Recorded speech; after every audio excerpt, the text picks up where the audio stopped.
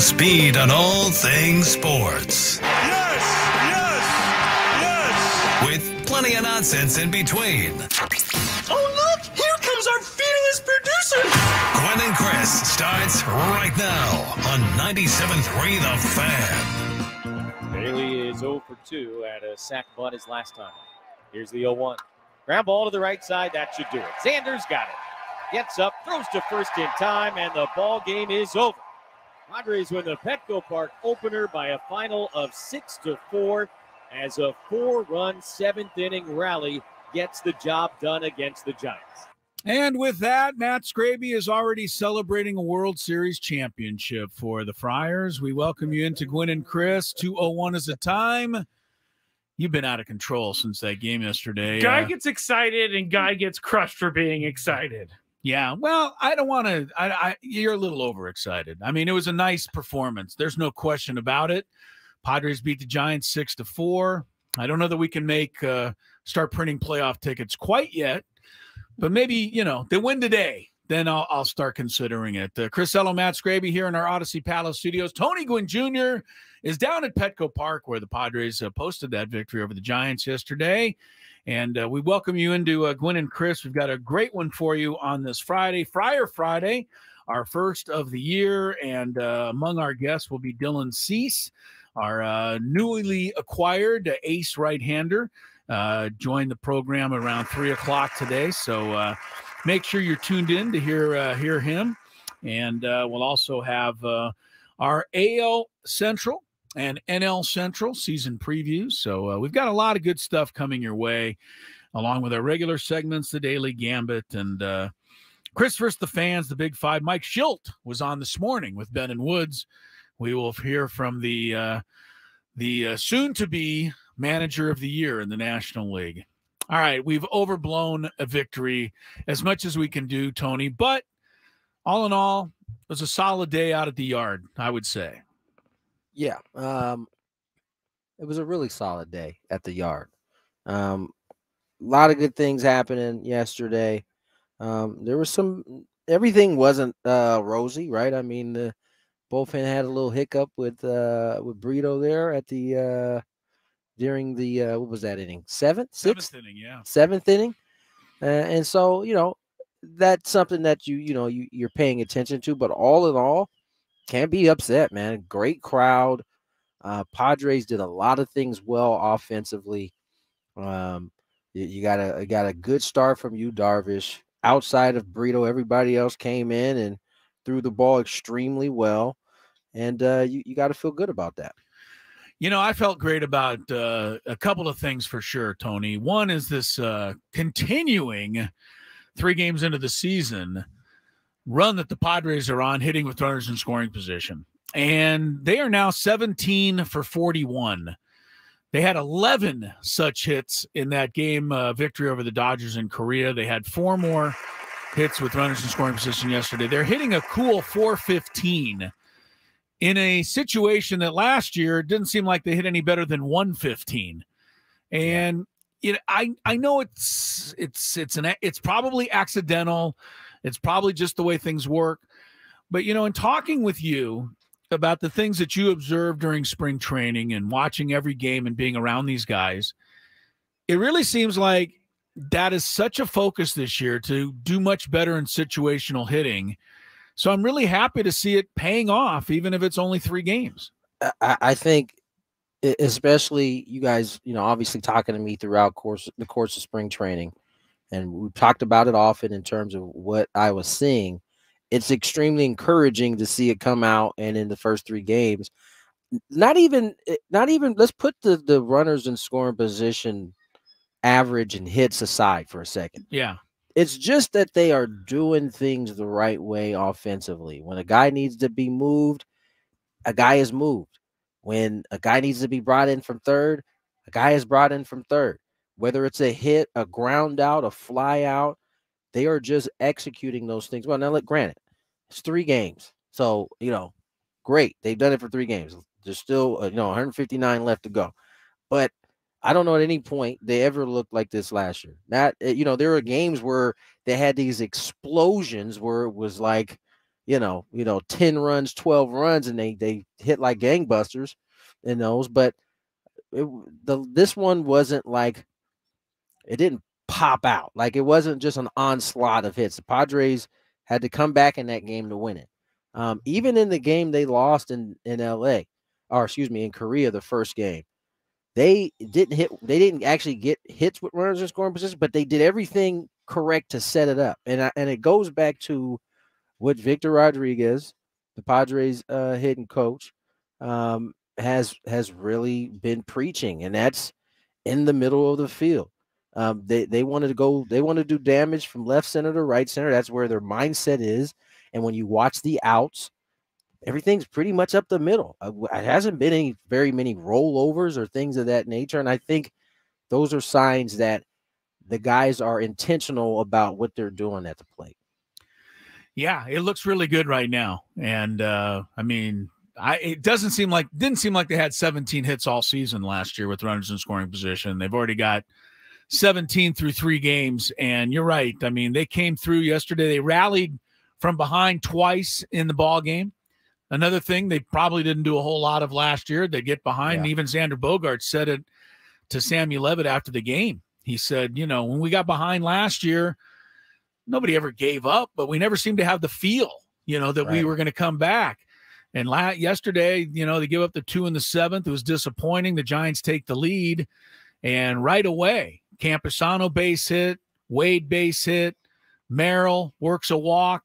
You know what I mean? I mean, they just go right to it. And before you know it, they put 4 up there, and Cronenworth caps it off. I'm really happy for Jake to get off to a good start, because you know who you are out there. You gave up on Jake Cronenworth last year, and many of you were very sour about Jake being, in this position this year. But so far, he's quieted everybody down with a really good start. He's got 6 RBIs, that would be a whole lot if it wasn't for Mookie Betts already having 8. The other thing, Tony, about this win yesterday, and you know that I am a stickler for base running. I point out every base running mistake. There was no base running mistakes yesterday. In fact, the base running was brilliant. From going first to third on base hits, to Fernando doing something that pretty much only Fernando can do, going first to third on a ground ball to the pitcher. The base running was great. Tyler Wade steals a base, moves up, run comes in on that. I mean, everything was good on the base pass. And that to me wins a lot of games. I know we don't talk about it much. There's no fantasy categories for base running, but it's a big deal. And I know that's something that Schilt and everybody's been focused on too. Yeah, I'm not as on top of the base running stuff as you are. I think with Soto being gone, and that was really your main culprit of bad base running. And yeah, I know.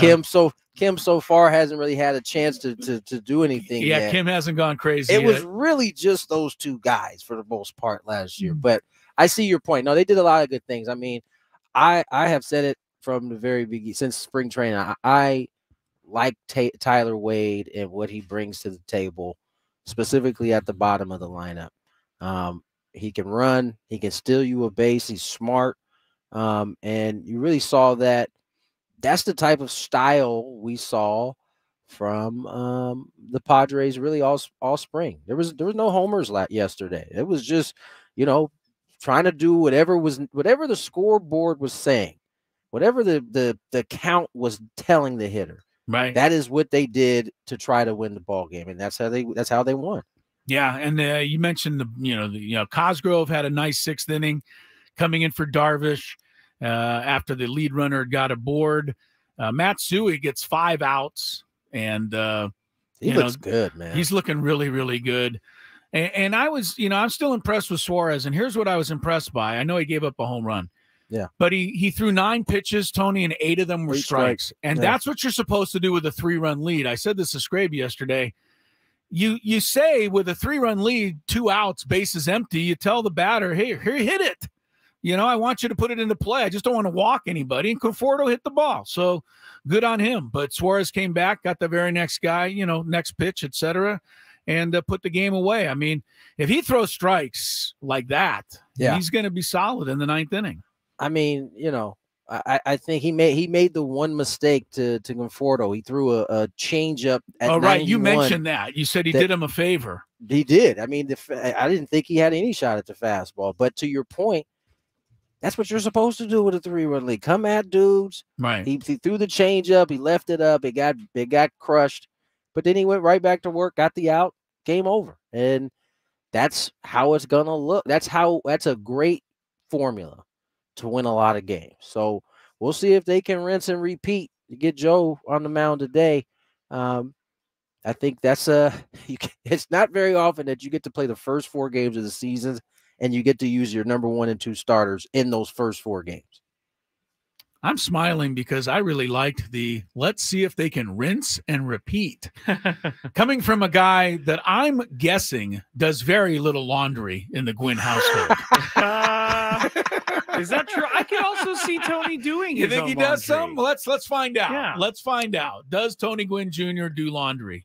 Only when I need to prove a point. That you can still do laundry? All right, go ahead. No, my wife takes care of me on that end. So She takes care of you. Okay, let's flip this around. Do you guys think Chris Ello does laundry in the Lori Ello household? No. No, I don't chance. do any. You don't think? I don't think you do any. Really, Tony? What do you think? Yeah, I think you do some. I think I do a lot of it. If you guys know Lori Ello, she's not doing all the laundry. Wow. She puts it in the machine and then she forgets about it, and somebody else has to come along and fold that bad boy. Wow. You're looking at Mr. You, Folder. huh? You were looking at Mr. Folder. Mr. Folder. Darn right. Do a lot of laundry. That's really surprising. Actually, Really? Chris. I did thought not you would be expect. guessing that Just with because Lori. your lovely wife Lori does like to have control over things, and so I think Not the laundry. I can see Chris being too. Not the laundry, apparently. What about cleaning toilets? Is that your job? We have a a lady okay. comes in. So All right, I have I a will say question for that. Tony that I've been asked maybe 100 times since yesterday. But Tony, what is your official review of Fernando Tatis Jr.'s cleats? yes, you are the go-to guy for that. The tribute to Peter. Yes. I think they're awesome. I think at this point, I mean, he's going to be creative. I mean, even Profar's rush hour joints that he's got on out there. Yeah. That's creative, man. Like these guys get just a large area just to kind of be them. So I think they're both. I think Toddy's, to answer your question, I think Toddy's cleats are awesome. You're jealous of all of that, aren't you, Tony? I really am. Because you played in an era where if you did anything different at all with your cleats, you got a letter in the mail. Yeah, we had the fashion police. When I was playing, these guys get to do whatever they want. Yeah, Tony did not get that. Yeah, Tony Gwynn Jr., you have too much white on your shoes. Will you please pull over on your way back to the dugout? He got that. He got that stuff all the time. So the other thing, Tony, the Peter Seidler tribute and the heart and the initials in center field, all of it struck the perfect chord yesterday, making for a great day all the way around. His widow threw out the first pitch, did a nice job. Credit to Eric Grupner, the Padre organization. They hit all the right notes yesterday, I thought, and it was really wonderful to see. I love the touch of having the grass mowed out there with the logo. Now, is that going to stay for a while? Do you know? Is it out there today still? The PS with the heart? Yeah. Oh, yeah. Okay, good. Yeah. I don't know if it'll be here all year, but it's certainly still here today. It was as you said, it was a well done by the Pods yesterday, and for the folks who couldn't come to the celebration of life, they got their kind of taste of it a little bit here before the game started. It couldn't have gone any better, I think, for the Padres in on opening day. And guess what today is, everybody? Tony Gwynn. Tony Gwynn opening day. Darn right. I knew you'd know the answer to that. Absolutely. This is when we get serious. Tony Gwynn opening day. We'll talk more about that as we go along. Unfortunately, even though I'd like to totally forget about it, we have to touch on the Aztecs. And This is breaking news. Oh, no, there's no breaking news. that No, wasn't breaking news. no, there's no yes, breaking this is news. breaking news. The NCAA has determined that UConn UConn cheated, and they've given the Aztecs 31 more points added to their score. I actually meant to play this. Yeah, it was a tough night. It was a Kind of struggle. lost its feel after you blew it already. After Sorry, I did buddy. breaking It did. news. I Thanks, know. Skraby, I for know. messing that up. I know. Well, it goes with the theme of last night. Talk about NCAA tournament basketball, and really, even though it was a totally downer of a night, it's been an amazing, run again by the Aztecs. So a little tribute to them when we come back as Gwynn and Chris is underway. Friar Friday, Dylan Cease coming up in a little bit. Sit back, relax, enjoy. 97.3 The Fan. Never miss a pitch of Padres baseball. You can listen to every game on the free Odyssey app.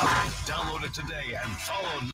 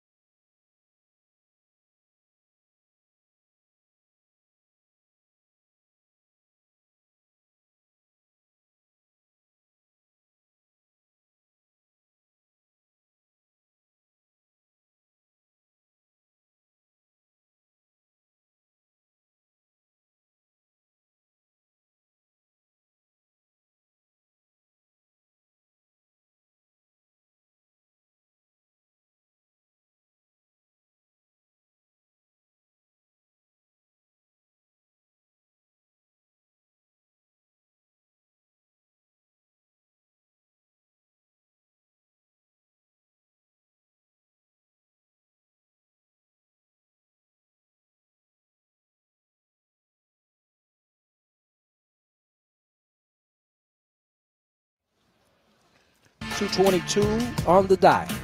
Tony Gwynn Jr., Chris Ello, Matt Skraby.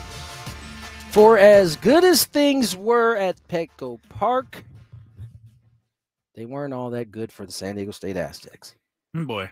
Yeah, it got ugly. It was our worst nightmare. It really It was. It was the thing that I think everybody was most afraid of, which is that ultimately UConn would just be too much to deal with.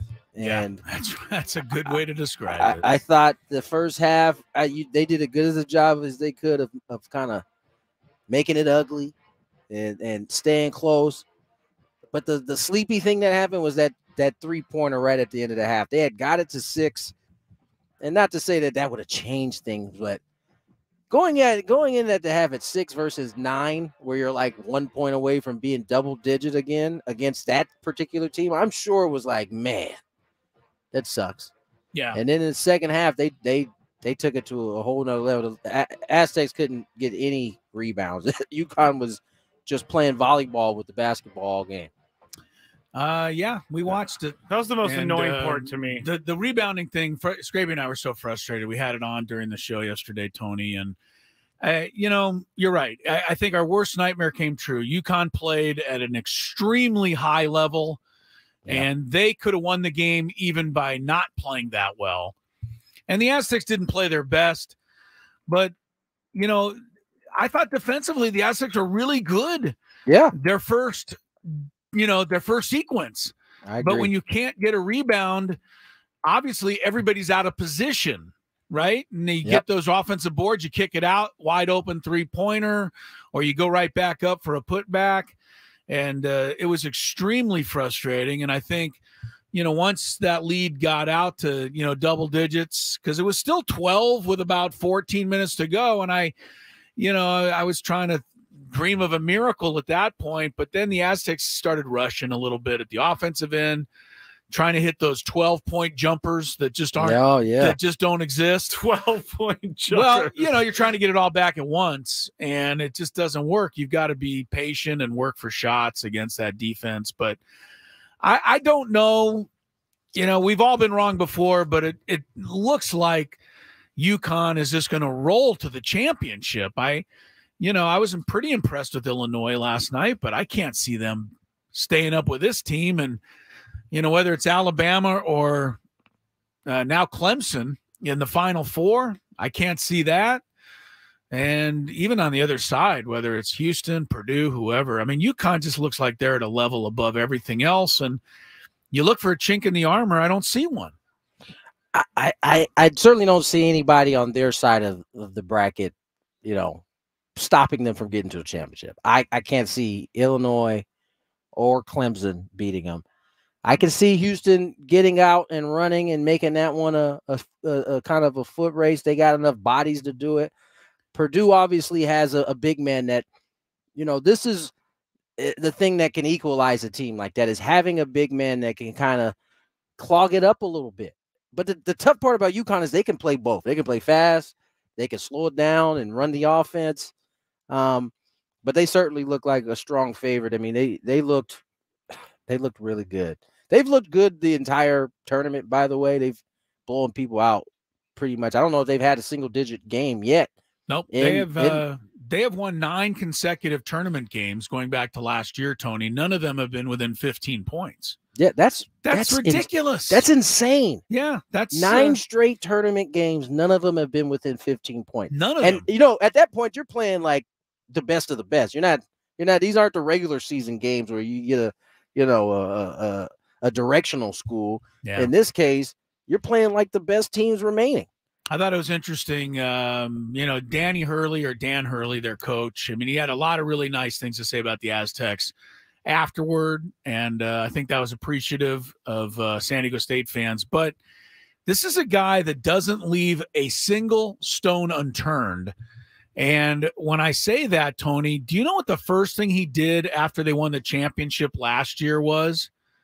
He called Billy Donovan, who had coached the last back-to-back champion team in Florida, and said, what's the best way to do this?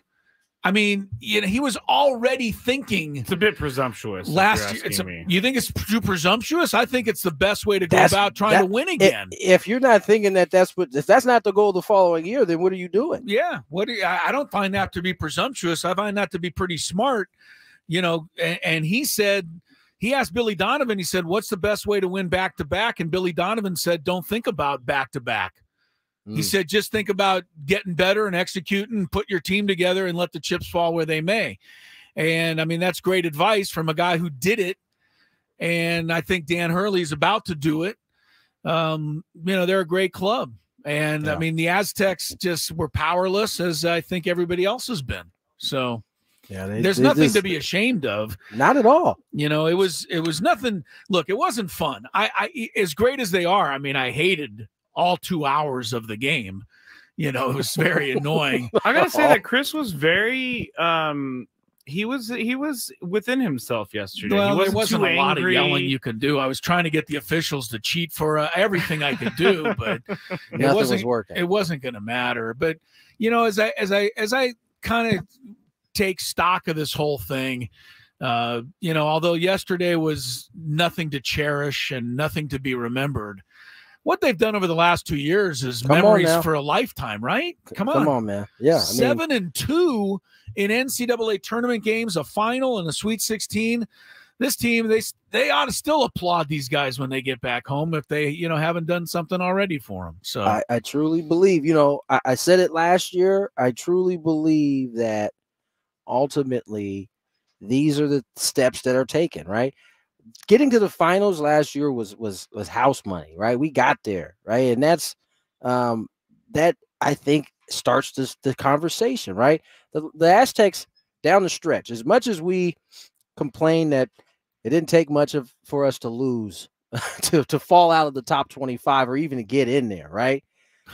At the end of the year, when they probably played their worst, they still were in the top 25. And I think that goes back to what we were talking about. They've kind of broke that kind of glass ceiling that had been over San Diego State by getting to that finals. And now getting back to a Sweet 16, I think only starts the process for this team to be a perennial, beyond Sweet 16. There's just levels to it. Nobody just goes from out of nowhere to being a national championship contender. Right. The Aztecs have built this program up really since the time Steve Fisher got here, and it's been continued now. I just think that, we were overmatched in that UConn game, but I think this still will lead to this program continuing to climb new heights. Yeah, I think the Aztecs keep going forward. I mean, they got knocked down last night, but I agree with you, Tony. They're going to keep moving on. They're going to keep – and for those people who think that they don't get any respect, keep this in mind. They finished 5th in their own league. They did not win the conference championship tournament, and yet they were still given a 5 seed, which was 3 seeding lines higher than any other team in their league. So not only do we know that they've arrived, but I think everybody out there knows they've arrived. And that's a great thing for this program and what Brian Dutcher's done. So I think we need to also, now that the Aztecs are out, I need to see Zach Edey play against this other tall guy. You said it yesterday, and I thought about it all drive home for some reason. I don't know why you're in my head all drive home. But you were saying that you want to see what Zach Edey does against a fellow tall guy, and that would be a fun matchup to watch. If they make the final, he'll get a fellow tall guy, because that guy in UConn was almost immovable last night. I mean, Jaden Ledee went to the floor one time. He ran Jaden Ledee over. He did. On the way to the rim, and we were thinking that's either got to be a foul or, because you don't put Jaden Ledee on the floor. But, yeah, that was a big dude. They were good. They were awfully good. All right. That means a lineup is in, huh? That is correct. Yeah, yeah. Lineup. Do we want to wait till the other side? Oh, I think we should keep the people in suspense. All right. Sounds good. I love doing that too. Let's keep the people in suspense. When we return, we'll have the Padres lineup. More Gwynn and Chris on the way.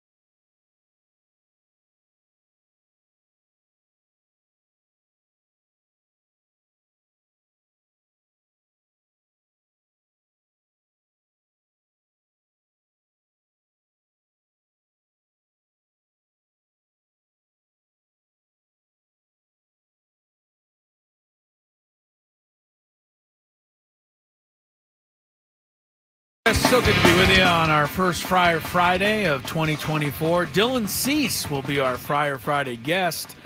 That is coming up at the top of this hour, so stick around for that. Chris Ello, Matt Skraby together in our Odyssey Palace studios. Tony Gwynn Jr. down at Petco Park where the Padres will take on the Giants once again tonight. And that will get underway at 6:40. Sammy Levitt's pregame show, brought to you by Eco Water, comes on at 5:40. It's following our show. Correct. That means there's no Skraby Chronicles tonight, unless you come back after the game.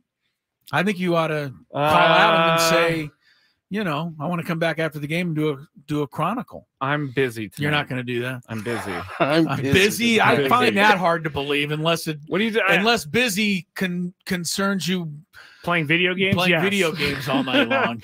Yeah. No, but I am going to do some cool Skraby stuff, Skraby show stuff throughout the year. I'm gonna try to do some new things and just see how they work out. I'm sure you will. The Skraby Chronicles have been quite the success so far, and I hope so. You're doing a nice job.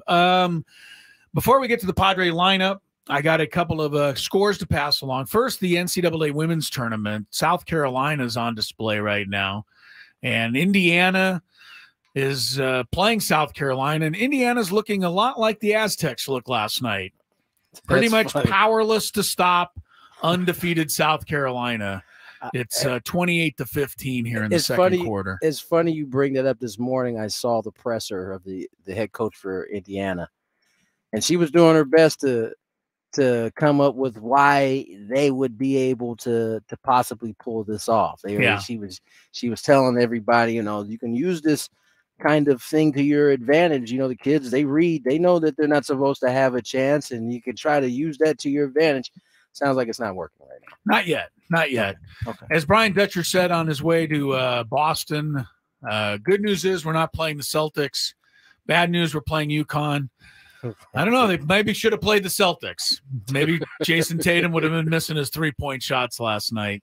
Also, earlier today, Oregon State out of the Pac-12 defeated Notre Dame in the Sweet 16. So a good win for Oregon State there. Notre Dame has that freshman at the point guard position. They go down, huh? They went down today. So Oregon State moves on to the Elite Eight. Tomorrow, Iowa will play Colorado. We'll take a look at that a little later. Caitlin Clark and all the money that's being thrown at her. NCAA tournament does continue tonight with the other four games. We'll look at those in the Daily Gambit. And on the baseball scoreboard, the Atlanta Braves just did Atlanta Braves stuff. Mm-hmm. They rolled a 7 in the top of the 8th inning against the Philadelphia Phillies bullpen. It is now 9-2 Braves over the Phillies, opening day in Philadelphia. Spencer Strider started, pitched 5 innings, struck out 8. And the other game today, Tony, Milwaukee beat the Mets 3-1. Mets got 1 hit in this game. That was a Starling Marte home run. Christian Yelich homered for Milwaukee, but we had our first, at least I think it was the first, bench-clearing brawl of the year. Rhys Hoskins, newly acquired by the Brewers, sliding hard into second base on a double play. Jeff McNeil, not happy about that. Not a fan of it, huh? No, started screaming at Rhys Hoskins. The bench is emptied. The bullpen's emptied. The thing I'll remember most about it was Rhys Hoskins, once he was over by the safe haven of his own dugout, looking out at Jeff McNeil and wiping his eyes as if Jeff McNeil was being a crybaby. It was pretty good, I got to say. It was pretty good, but I bet you that fastball that they stick in his ribs will be pretty good tomorrow. As we would say from the other side, we got that pitch too. So, I mean, you stick our guy with a fastball, guess what? We got that same fastball we can stick in your ribs. I thought Jeff McNeil came off exactly how Rhys Hoskins was insinuating. I think you're right, but I just don't know that the Mets will take it that way. They may not. I mean, I will say Jeff McNeil had plenty of opportunity while Rhys Hoskins was laying there on the ground, slowly getting up, if he really wanted to smoke. Instead, Rhys Hoskins began his trot back, and then the yelling and more gesture started to come towards Tony. his way. Jeff McNeil waited till Rhys Hoskins cleared the area and then decided to scream at him. And then it was like the hold me back. Like, right, because hey, don't hold get me me wrong, back. Jeff McNeil was pissed from the very beginning. I thought when it initially happened and he got taken out, I thought if he had the ball in his hand, I'm glad he didn't. I feel like he might have thrown it at Haskins, but the slide didn't allow for him to catch it. So he was yelling from the beginning, but I'm just saying, if he really wanted to do something, Reese Haskins was on his back, kind of just looking up. He's slow. I mean, you could have jumped on his back. You could have dropped a people's elbow on him if you wanted to. People's elbow would have been amazing. He didn't do any of that. I love wrestling, but what's a people? I think I know. It's but The I want to Rock. know.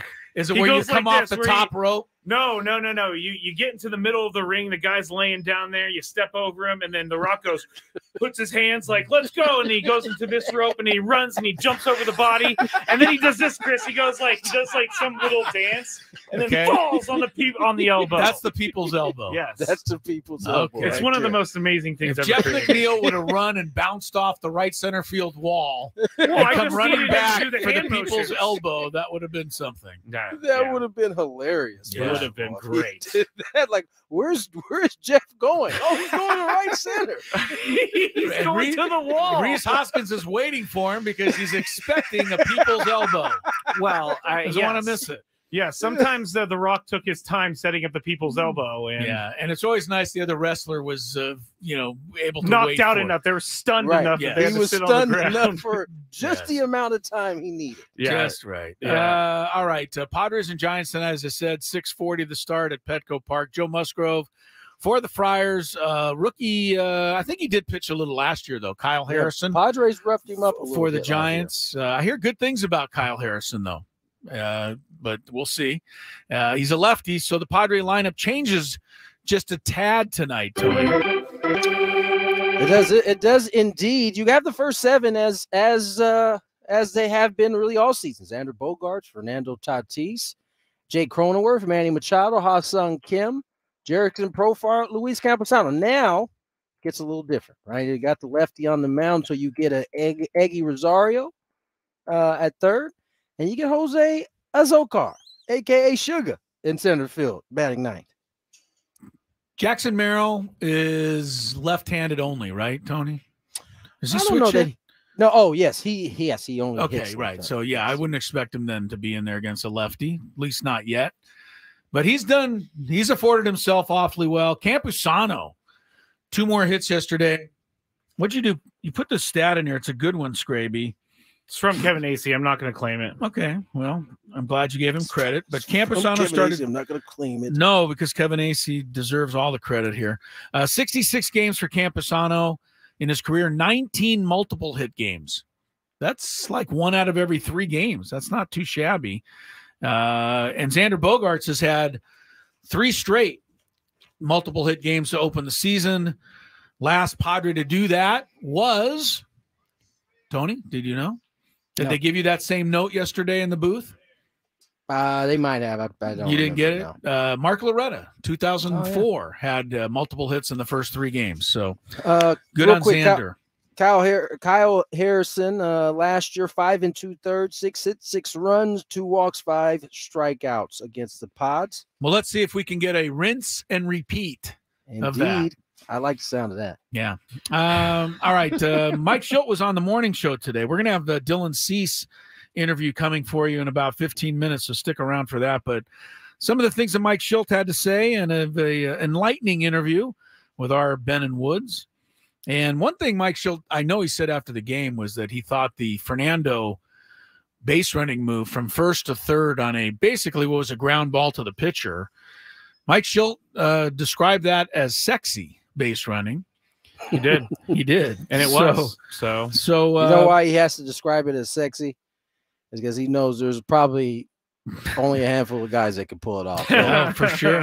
If you say it's good base running, then you might have other guys trying to do that. And there's just not many right. guys. He doesn't gonna want try to do anybody else on his team getting the Right. same idea. But Ben and Woods had an idea of what to ask Mike Schilt this morning. And the question was, what other baseball plays does Mike Schilt think are sexy? I don't know. You kind of know it when you see it. I mean, there'll be more that'll come up that we'll attach that to. But that was just a baseball play that it sets up. It's all the intangibles. It's anticipation.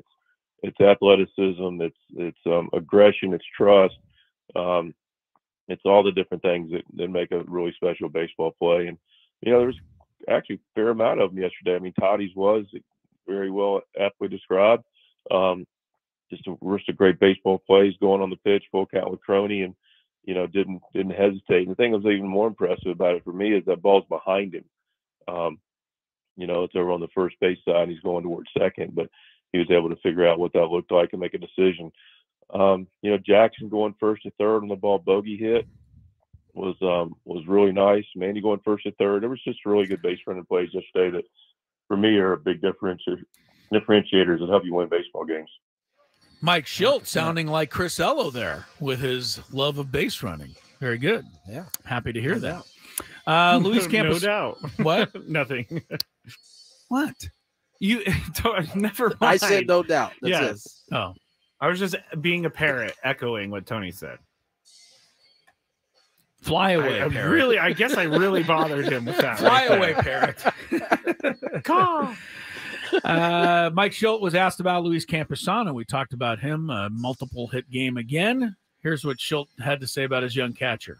Yeah, Campy's demonstrated early, which is really impressive, at early stages of his career, about what a professional, not only a hitter looks like, but a player looks like. He just, he really loves the game, studies the game, is intentional about being great at the game. And, you know, him taking what the game gives you, you know, he's got the ability, as we've seen, to drive the ball in the gaps out of the ballpark, but he's also got the ability to recognize, you know what, I'm in a battle here, and I'm going to compete in 2 strikes. I'm going to figure out a way to give myself the best chance to drive in a run, get on base, whatever it takes in the situation. So he's also done a really nice job. He's grown a ton behind the plate, and I'm enjoying working with him as our catcher. He's doing a really good job on all facets of the game. By the way, I thought it was interesting, and I guess I should know this, but I didn't. Yu Darvish, when he's pitching with the pitch comm, calls every single pitch, Tony, right? Yeah, I mean, how does a lot he of guys know? Yu Darvish has 10 different pitches. How does he know? I mean, honestly, I want to see the pitch come. How does he know what button to push? He doesn't look down at his waist ever. Yeah, he does. Oh, he does. I saw him. You do don't it, see him. Okay. Yeah. All right. He does. Most of the Padres pitchers starters call their own pitches. And they, you know, I assume they know the buttons because they're the ones putting it in there. And so, but you'll see them. They usually look like they're messing with their belt. That's them touching the pitch comm and kind of getting it together. Or in some cases, it'll be on their wrist, and that's what they do. But most guys tend to put it on like near their waistband. Right. It's amazing how the technology, and it also speeds up the game, right? You don't have to sit there while the guy's peering in for a sign for 20 minutes anymore. 100%. All right, one more thing from Mike Schilt, maybe 2. Johnny Brito, the young reliever, did cough up the lead yesterday. Tony was saying, I think off the air, that the breaking ball wasn't quite snapping off the way he'd wanted to, but what will Mike Schilt do with Johnny Brito's usage here early in the season? Well, I mean, you kind of explained it. You know, it's a guy with experience in the bullpen, you know, successful experience over when he was with New York, comes over in the trade, you know, clearly can be a hybrid guy, was given the opportunity to start, you know, was really pushed out. You know, we got Dylan in the trade. And so we put him in a role that's a little more, he's got some experience doing, give him an opportunity. Like you said, big arm, loved his fastball, you know, just yesterday, a couple balls, found some holes that, you know, created some opportunities for them to their credit. And, you know, he's throwing the ball well. He's got a nice arm and those strikes and, you know, a lot of good things to like about a guy that can come out of your bullpen. All right, so that was not answering the question. Well, he's a manager. So. I agree. I'm just pointing out the obvious. What was the question? I guess the question was, what about his usage? Yeah. He didn't really touch on what he's going to do. That's okay. I don't know. What you asked the question was about usage. Well, this is what it's labeled as, and Paul usually labels these really great. So it says asked about Johnny Brito's usage. Oh, okay. Yeah, we don't know what the question was, so we don't know. That's if we true. really answered. Good point. One last thing for Mike Schilt. Is he superstitious about his lineups? No, it's not superstition. It's what gives us the best chance to compete, going into the game and during the game. So, we faced 3 righties and, felt like that was our best lineup to compete and to win. So that's what we ride with. And as we already pointed out, they are facing a lefty tonight, and there are a couple of changes at the bottom of the lineup with Eggy Rosario getting the call at third base tonight, and also Azokar in center field for Jackson Merrill tonight. So I imagine we'll see Kyle Higashioka soon. I mean, no need, right, with the first 2 games in Korea and then a week off for Campusano to have a week up. But he'll play this weekend, I'm sure. Probably play Sunday. Play tomorrow, but most likely Sunday. And then I think who's comes here? Cubs coming next? Cardinals. Knew it was Cardinals. C team. Cubs, Cardinals. I'm trying to think of another C team. I can't. Starts with a C. You know what I'm saying? Oh my goodness. If they do, I'm not saying this is going to happen, but if they do postpone any of these games this weekend, do you think they're like, will they have to carry it over to September? Mr. Skraby, we all, as broadcasters that travel, we always are hunting out the worst case scenario. And so we have already highlighted the Thursday off day being a day-night doubleheader somehow. Oh boy. Yeah. Oh, this coming Thursday or this coming Thursday, because we both share an off day on Thursday. You think that the Giants would just come right back next Thursday, maybe, and play 2 games? They could come. That would be a worst case scenario for sure. Yeah. That's where we're at with it right now. What I'm thinking is that the Padres used Darvish in the first game in Korea. They used Musgrove in the second. Now, these two again, they used Darvish and Musgrove. If it rains for 3 more days, we could just have Darvish and Musgrove again. Next the first time in the history of baseball where the first 2 starters started the first 6 games of the season. Yeah, just hold out for a little more rain. That'd be kind of a cool advantage right there. Be interesting indeed. Although Dylan Cease, we are looking forward to seeing this guy on the mound. Poor Dylan will keep getting his spot skipped over. Until we see him on the mound, we'll have to hold you over with our Friar Friday interview. Dylan Cease coming up when Gwynn and Chris continues.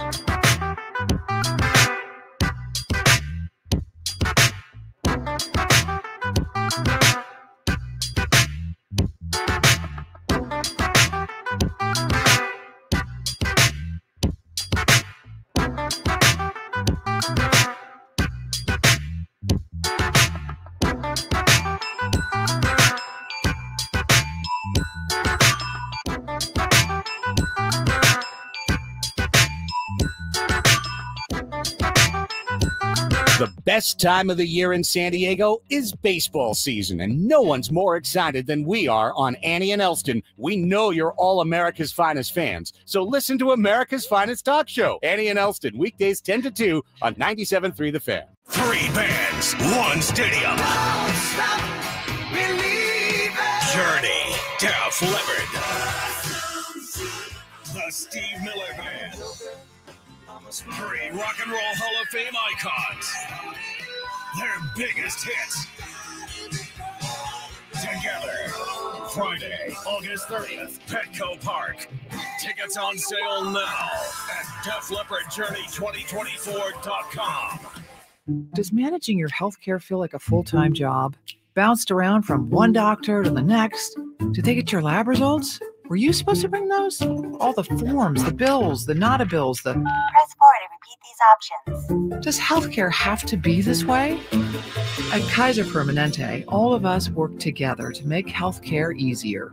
And with integrated care and coverage, all you have to do is focus on your health. Learn more at kp.org. Kaiser Permanente, for all that is you. Listen up, NBA fans. DraftKings, an official partner of the NBA, is bringing you a fresh way to get in on the hoops action with Pick 6, their newest fantasy app. Getting started is simple. Download the DraftKings Pick 6 app and sign up using promo code KWFN. Select between 2 and 6 NBA players and choose if they'll have more or less of a stat. Track your picks and play against others for a shot at huge cash prizes. Download the DraftKings Pick 6 app now using promo code KWFN and take on the competition with your best NBA player picks. Only on DraftKings Pick 6 with promo code KWFN. The crown is yours. Gambling problem? Call 1-800-GAMBLER. 18 and over in most eligible states, but age varies by jurisdiction. Eligibility restrictions apply. Void only in states where DraftKings Pick 6 operates. For up-to-date list of states, please visit dkng.co/pick6states. Void where prohibited. See terms at pick6.draftkings.com.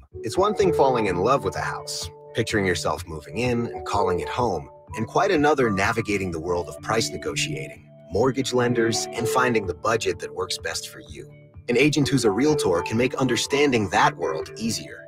Realtors have the expertise, access to proprietary data, and tools to help you get from imagining living somewhere to actually doing it. That's the kind of help we can provide, because that's who we are. Realtors are members of the National Association of Realtors. Find what you love, love what you find. A Total Wine and More. There's so much waiting for you. Spirits and beer, thousands of wines. Walk right through the door. It's all here to explore. With guides in the know and prices so low, it just might blow your mind. You're gonna find what you love and love what you find. Drink responsibly, B21. You'll never miss any San Diego State news if you follow us on Facebook and Instagram. We're approaching this as a tune-up for the tournament. You know, we want to go in there. We're playing a great opponent on their home floor, and we want to see if we can make the next step as a team. At 97.3 The Fan, KWFN and KWFN HD1 San Diego. We're not your typical sports talk show, and quite frankly, that's a good thing. You'll see what we mean when you catch Ben and Woods weekdays, 6 to 10 a.m. on San Diego's #1 sports station, 97.3 The Fan. Always live on the free Odyssey app. The workday is coming.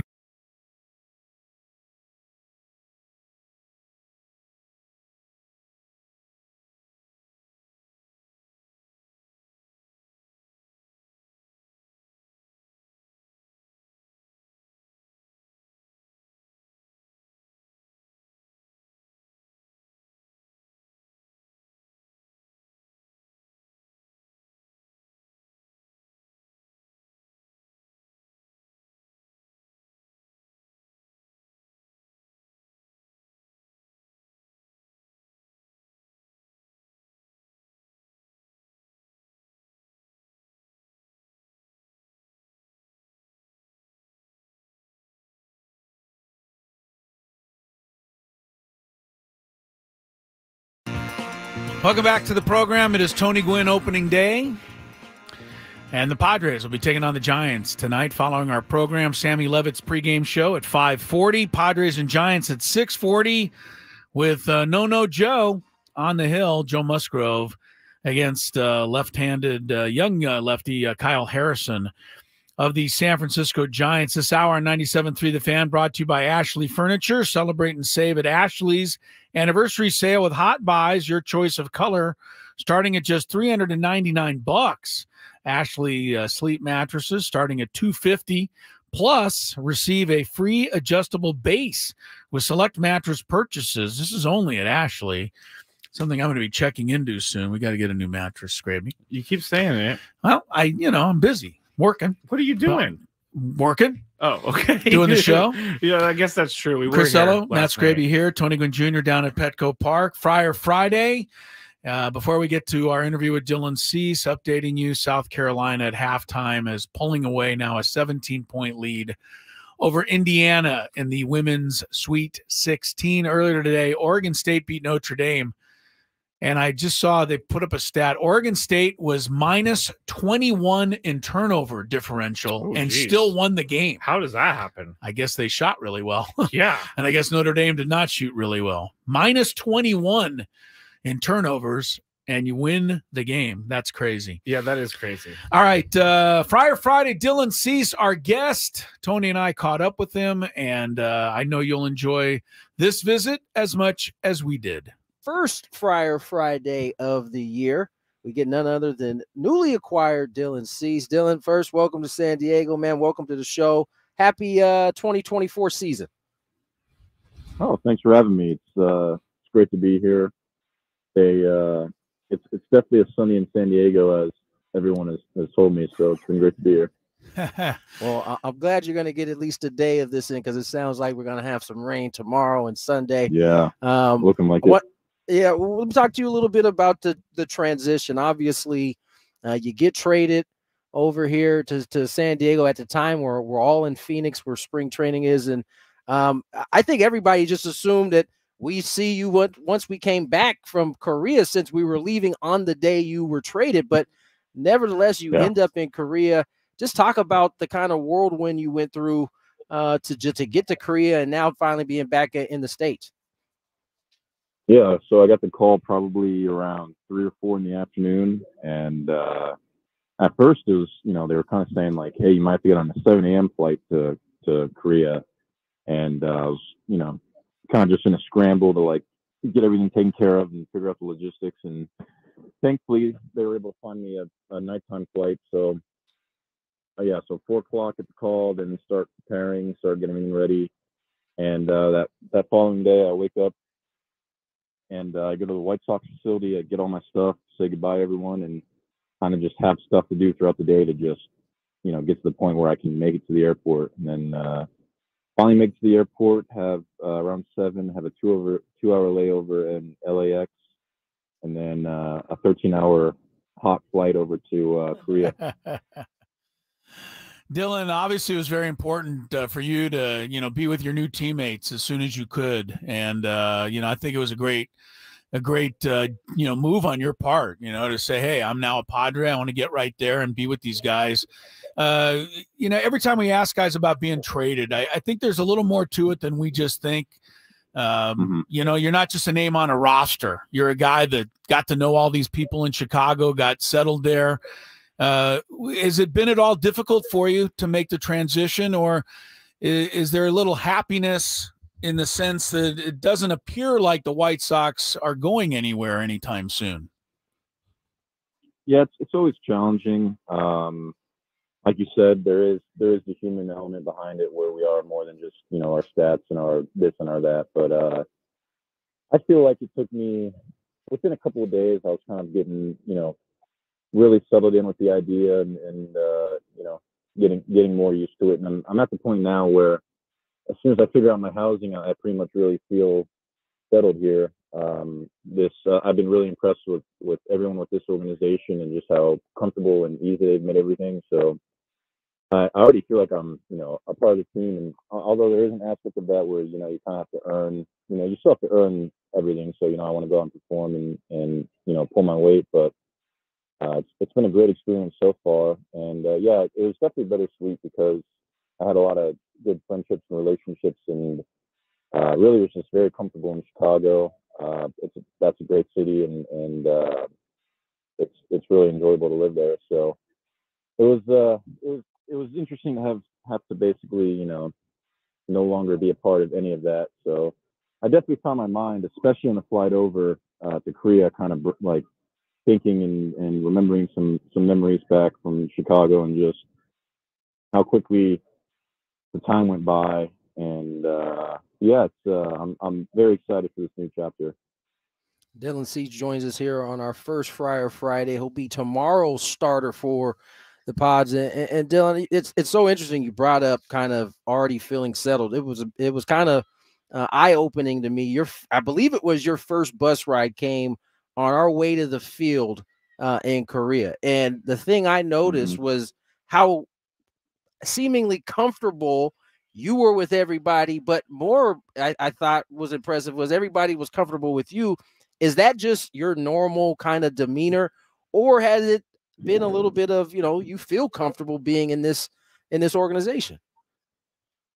I think a big part of it is just there's a really good group of dudes on this team and in this organization. So it's just been kind of one of those things where it's been almost seamless, and I got to know everyone pretty quickly. And obviously, honestly, being in Korea I think everyone's a little bit uncomfortable. So I think we're all kind of experiencing something new and kind of, I guess, bonding and sharing, an experience like that. So I don't know. It's just, I was definitely a bit nervous and a bit anxious and all of that. Just, like you said, I mean, it was a huge whirlwind. But really, I was just kind of trying to stay in the moment and just keep focusing on baseball and what I had to do to really get ready for the season.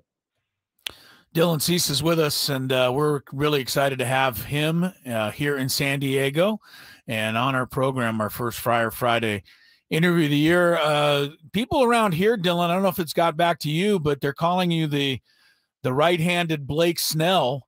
That's a pretty high compliment considering Blake Snell just won a Cy Young. You yourself nearly won a Cy Young a couple of years ago, and I'm not big on the analytics of baseball, but they say that you pitched pretty well last season, very similar to how you pitched 2 years ago, didn't have the same results. How frustrating was last year for you, and what are you working on to try to get back to 2 years ago? Yeah, I found last year to be pretty frustrating. I feel like I really only pitched, up to maybe 30 or 40% of my ability. I had a lot of starts where I just wasn't executing much of anything. So, yeah, I mean, the biggest thing is just really making sure that the process is locked in, which kind of gets refined every year. And for me too, it's just making sure the mechanics are locked in, and I'm kind of focused on what I need to focus. And yeah, it's actually been really nice working with Ruben here, kind of getting his input on things and being able to talk with really all the other starters and all the other pitchers.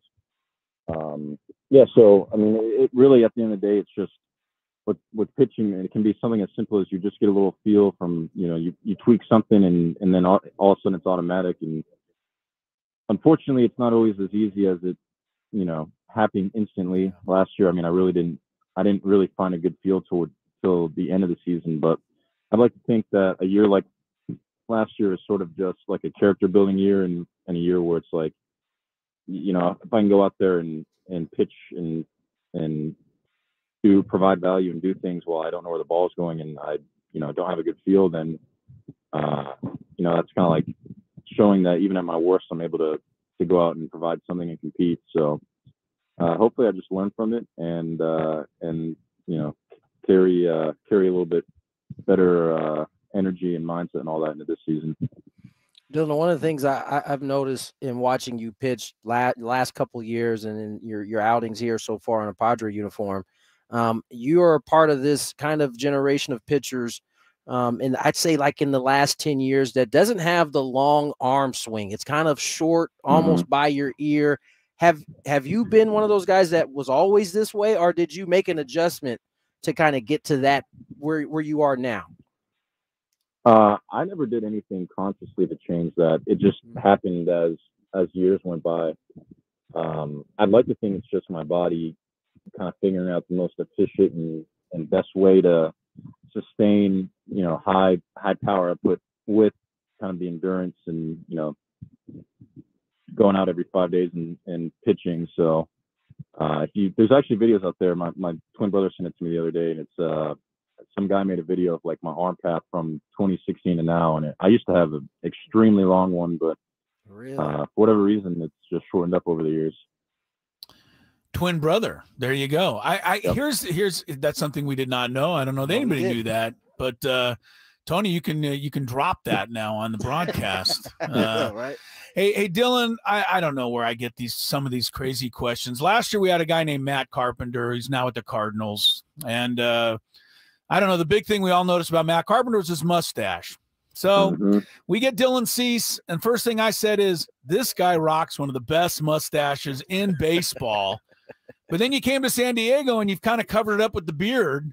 Is this what we're going to get this year, or could we see a return to the mustache only? Yeah, anything's possible. I had a much longer beard in Arizona, and then before the flight to Korea, I wanted to get it trimmed up, and the guy ended up cutting off a bunch of it. So I borderline was ready to go back to the stash then, because all that hard work I put in just got clipped away. But it's possible. For now I'm enjoying the beard, but I do like the mustache, so I would definitely say there's a solid chance it comes back. Now, one more before I let you get out of here, Dylan. Obviously, your start day is tomorrow, should the weather cooperate. You got the one start here earlier this week. What's your feelings about the pitching in this ballpark and off that mound? I know every mound is a little bit different every city you go to.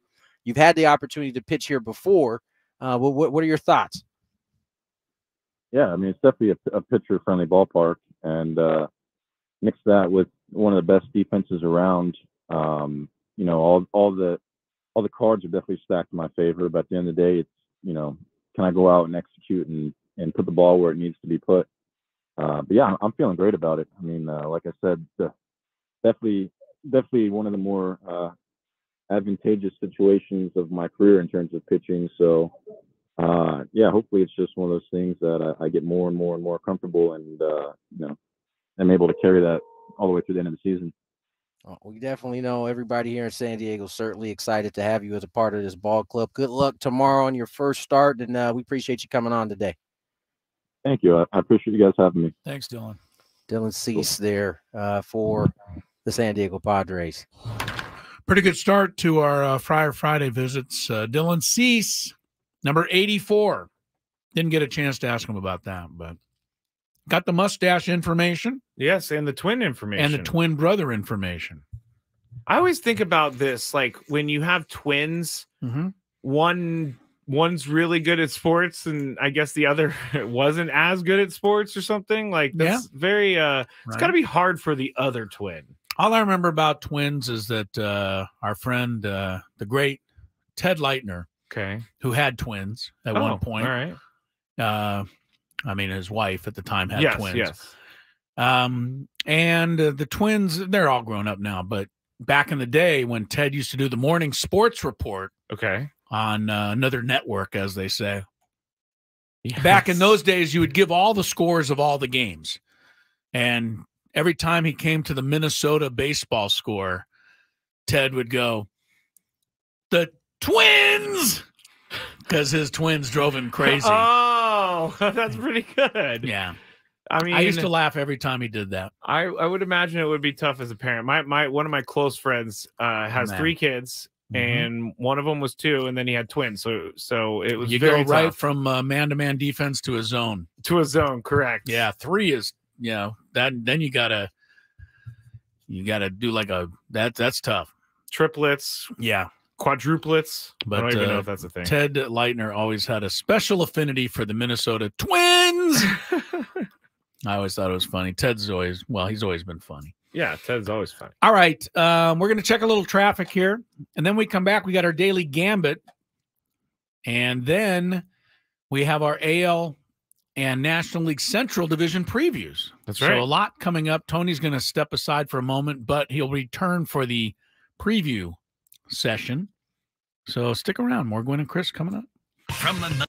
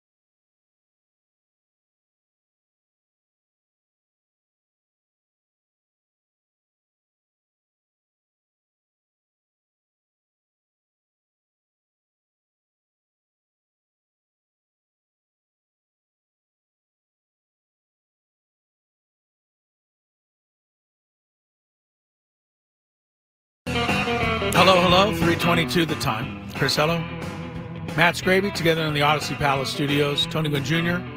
and Petco Park.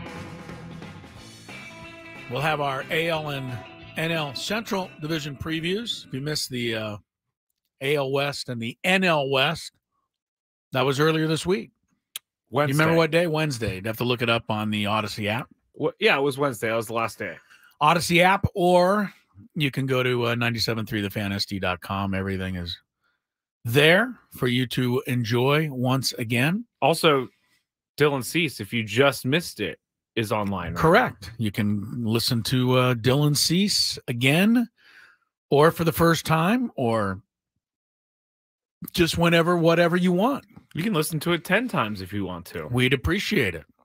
Well, if you move to 10 different locations, because then that makes 10 different listens. So don't listen to it 10 times on the same IP address is what I'm trying to say. I see. Chris. Thank you. Yeah. I always got I don't even know what an IP address is. It's an internet protocol address. I see. It tracks you basically. Okay.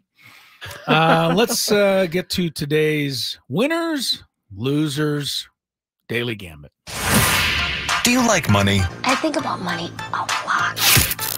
Do you like money without doing anything? Winning. Do you want to make money while watching sports? I think Washington is immortal luck. Washington! Woohoo! If you answered yes, this is your segment. Just don't blame us when you lose. Nothing is ever your fault. It's your game. Take it. Gwynn and Chris go through the top bets of the day in The Daily Gambit on 97.3 The Fan. Daily Gambit is our daily sports betting segment here on Gwynn and Chris. Please, everybody, gamble responsibly. I did a FanDuel fantasy lineup yesterday, Chris. It was one of those offers that get, opening day offers or whatever. Okay. I was so terrible, so I reminded myself why betting is so hard. And making money is very hard, especially in daily fantasy betting. It's not good. It's not good. But you gave in. I did. Well, I mean, I only had to pay $1 for it, but I'm not going to be doing it this week. Gave into temptation. I did. It was $1. Never getting that $1 back. No, I am not. Speaking of Dylan Cease, and speaking of anything you hear on 97.3 The Fan, the Odyssey app lets you jump back to the moments you missed. While you're listening, you can go back, listen on demand. If you missed a guest feature, something crazy that happened from earlier, we've got you covered. Download the free Odyssey app, search 97.3 The Fan, and tap earlier today to get started. Today to get started is what I was trying to say. We bet on North Carolina and Alabama last night. North Carolina 4.5-point favorites in this game. Alabama, however, won 89-87. Both Chris and I lose on this one. Yeah, we bet against the Alabama coach. Did you know? Okay, I know I'm breaking the mold here right now in this segment, but did you know Blake Snell was also a twin? Not a Minnesota twin. No, he has a twin brother. Did not know. That's crazy. So we replaced one guy with a twin with another guy who has a twin. Blake Snell. The right-handed Blake Snell, Dylan Cease. All right. Very good. Thanks, That's Jacob, interesting for that stuff. information. Thank you, Jacob. Iowa State, 1.5-point favorites over Illinois last night. You chose Illinois. I chose Iowa State. And Illinois won 72-69. So you get that one right. Notre Dame, the women, 3-point favorites over Oregon State. We just talked about it. I picked Oregon State. Chris picked Notre Dame. Oregon State won 70-65. Is it Notre Dame? Notre Dame. I say Notre Dame because it's the fun way to say it. Yeah, Notre Dame, but no, it's Notre. All right. N-O-T-R-E. Notre. It's not N-O-T-E-R. All right. Oregon State, 70-65. South Carolina right now. Ooh, I was looking up earlier saying, because South Carolina is a 15.5-point favorite over Indiana, and I was saying we can pretty much assume that South Carolina is going to win by 15.5 or more. But right now, Indiana's only down 13, so we got to keep an eye on this one in the third quarter. Still a long way to go in this one. So yes, sir. Indiana's doing a good job of hanging around against the undefeated Lady South Carolinians. South Carolinians, yes. Yeah. All right. I don't like to say their nickname. The Gamecocks. I know. I don't really like to say Oregon State's nickname either. But that's what their nickname is. The Beavers. Let's move on. All right. What you got? Well, we got NCAA basketball tonight. Marquette North Carolina State, the one double-digit seed left in the men's tournament. Marquette's favored by 7.5 over the Wolf Pack. I'll take NC State right off the bat. I think they keep it going. They might even win. So I'll take the points. I'm going to go with you because if there's like a destiny team to get to like the Final Four, it's got to be North Carolina State. Plus, I love North Carolina State's pudgy center. Yeah, he's great. He's fun to watch. He is. Purdue is 5 over Gonzaga.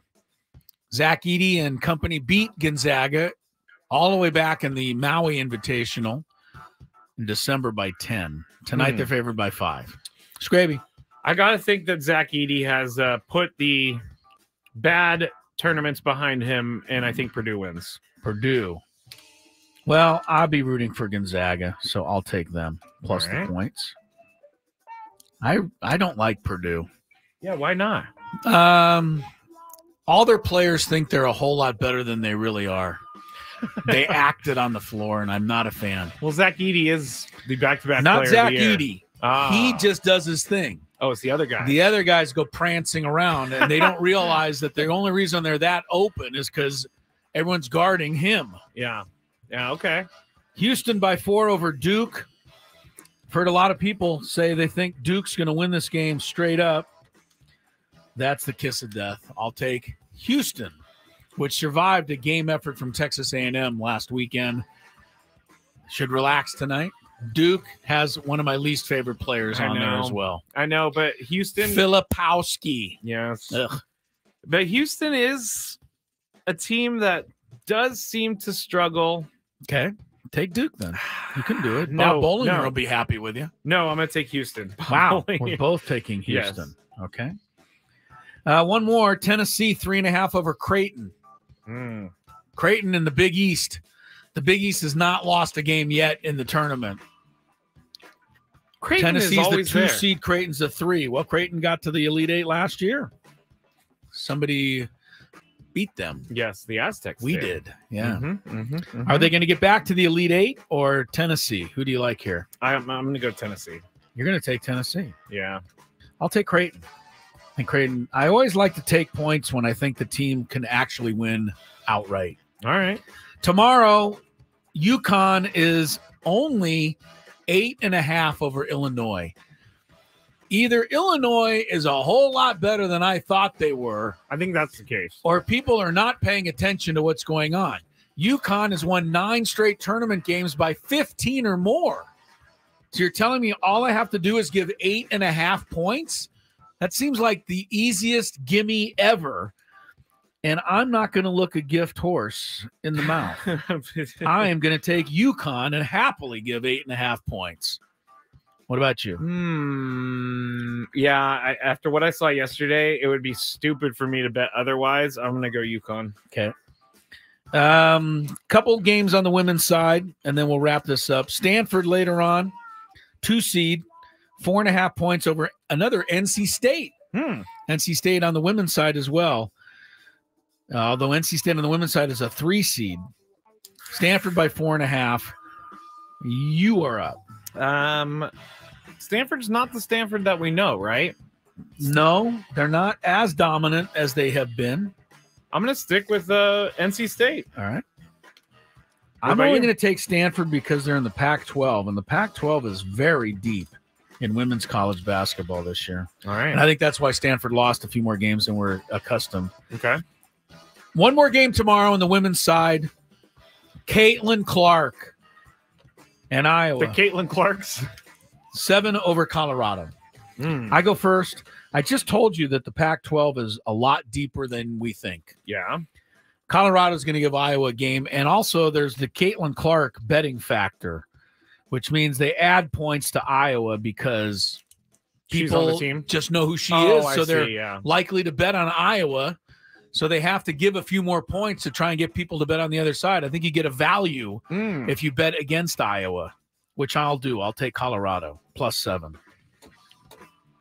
I think the further in the tournament Iowa goes, the better Caitlin Clark is going to get.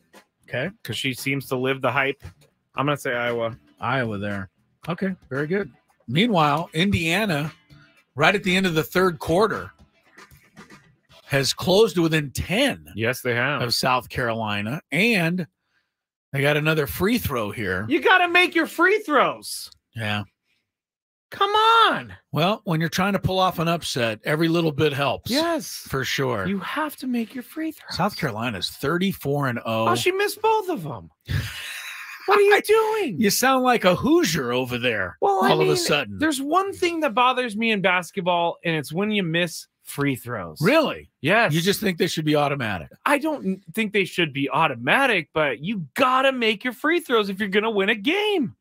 It's what my dad beat in my head growing up because my dad's a huge basketball fan. He played college basketball. He coached basketball. He just. By the way, does that you got to make your free throws or you can't win? Does that apply to every game? Every basketball? Game. Every single game. Yeah. Illinois last night. Okay. 15 of 29. They were awful at the free throw line. It's the only reason the game was so close. Okay, so if they would have hit their free throws, they would have won easily. They still won. Just saying. More Gwynn and Chris coming up. I want to say something, but I got nothing. I got nothing either. Tony Gwynn Jr. rejoins, and we break down the AL and NL Central Division races with predictions and award winners. It's the way only the Gwynn and Chris show can do it, and it's next.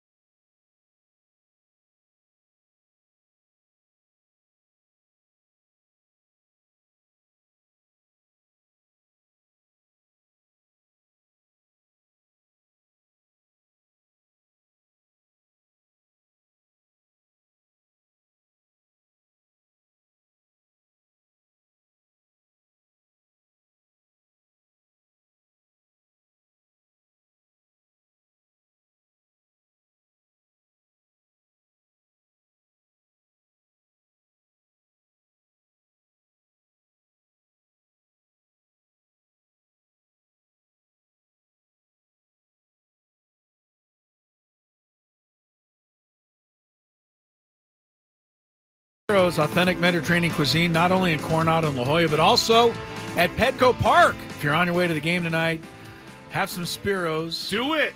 Yeah. Skraby knows. Oh, man, Chris, I've lived off of your Spiro's for the last 2 days. Yeah, feast. I'm going to have to get back on SD fat loss here very shortly. Not because of the unhealthy food, just because it's so good. It's healthy, but you ate a lot of it. Yeah, Yes. For dining or takeout options, visit spiroscuisine.com. Upset alert. I think that's fair to say. I mean, South Carolina is 34-0. Women's basketball. Indiana's making a run here. 8 minutes left. It is down to a 8-point spread, 65-57. So Indiana still got a little ways to go, but they were down like 20 before. Indiana needs to get number 54 out of here. First, she misses both free throws. Then she just travels. Skraby's really upset with Indiana right now. It could be 65-59. He wants to see them come back. South Carolina's... That was an awful shot. South Carolina's choking right now. They've had 3 straight air balls. So I think they're starting to feel the pressure. We'll let you know how that turns out. But first, we got to check some traffic. Then we get to our preview of the AL and NL Central, the way only the Gwynn and Chris program can do it. From the 97.3 The Fan Traffic Center, here's Kelly Danick. Busy afternoon southbound side of the 805 before the 163. There is a stalled vehicle in the center divide. Also stalled transition ramp eastbound 8 to southbound 805. Rest of our problems are in the North County. Northbound at 5 Carmel Mountain Road. Got a collision in the center divide up ahead before Delmar Heights crash over the right shoulder. Also northbound at 15 just before the 78. Motorcycle accident blocking the HOV lane. We still have a crash at South 15 before Carmel Mountain blocking the HOV lane. I'm Kelly Danick with Gwynn and Chris, San Diego's #1 sports station, 97.3 The Fan. And that music can mean only one thing. Time to return to our 2024 Major League Baseball preview. On Gwynn and Chris, we did the AL West and the NL West earlier this week. So let's get to the AL Central and the NL Central. We do have the advantage of one game having been played by everybody. So that could change things. That could factor into some of our decisions. But Skraby, take over and lead us through this, and we'll get going here. All right, let's start, as Chris said, with the AL Central. Tony, who's going to finish in first in that division? I'm going to go with the Cubbies. The Cubs. Wait, I'm going with the AL. Yeah, I think he said AL. I thought you said NL. Yeah, he Did I say NL? No, you said AL, but Oh. you told him you were going to do NL first, and then you switched up on him. I don't think I did. Nice but okay. going. I think you did. It doesn't matter. It doesn't matter. Good job, Tony. You know that the Cubs are in the Central at least. He does know that. He just doesn't know what league they're in. That's Yeah. All right, Exactly. AL Central. Do you need me to list the teams for you? Oh, what a guy. All right, I'm done now. Either way, It's almost fair to now say that because we always complain, all of us, about the AL Central, that is where players go to disappear from the scene. Well, now that Skraby has clarified the league that we're actually doing right now, I'll give you the Minnesota Twins as my Twinkies. American League Central winners. All right, Chris. Twins repeat, says Tony Gwynn Jr. I'm going to go with an upset here. It seems like the AL Central is one of those where the divisions kind of change hands every year. I was really impressed with the Detroit Tigers, last year. I mean, they finished a little under 500, but they were in second place. I thought they had a much improved season under A.J. Hinch. I think, he was the guy that led the Astros during the crazy scandal-ridden era, but I think he can manage. And I think he's getting something out of this young team. I think they're starting to come of age a little bit. I like what they added on the pitching staff, Kenta Maeda, Jack Flaherty. So I'm going to go with the Tigers in an upset here. I'll take them in the AL Central. I took the Twinkies, as you said. You also as went well. Twinkies. Okay. Yes. Very good. Chris, who's your last place team? This is an easy one. It's interesting. The AL and NL West were really easy, right, with Oakland and the Rockies. And most people think the White Sox might even be worse than both those teams. Whoa. I've seen some people rank the White Sox even lower than that. They pretty much have given up. I mean, the Dylan Cease trade will tell you that was the one star they had on that staff. I'm going to say the White Sox.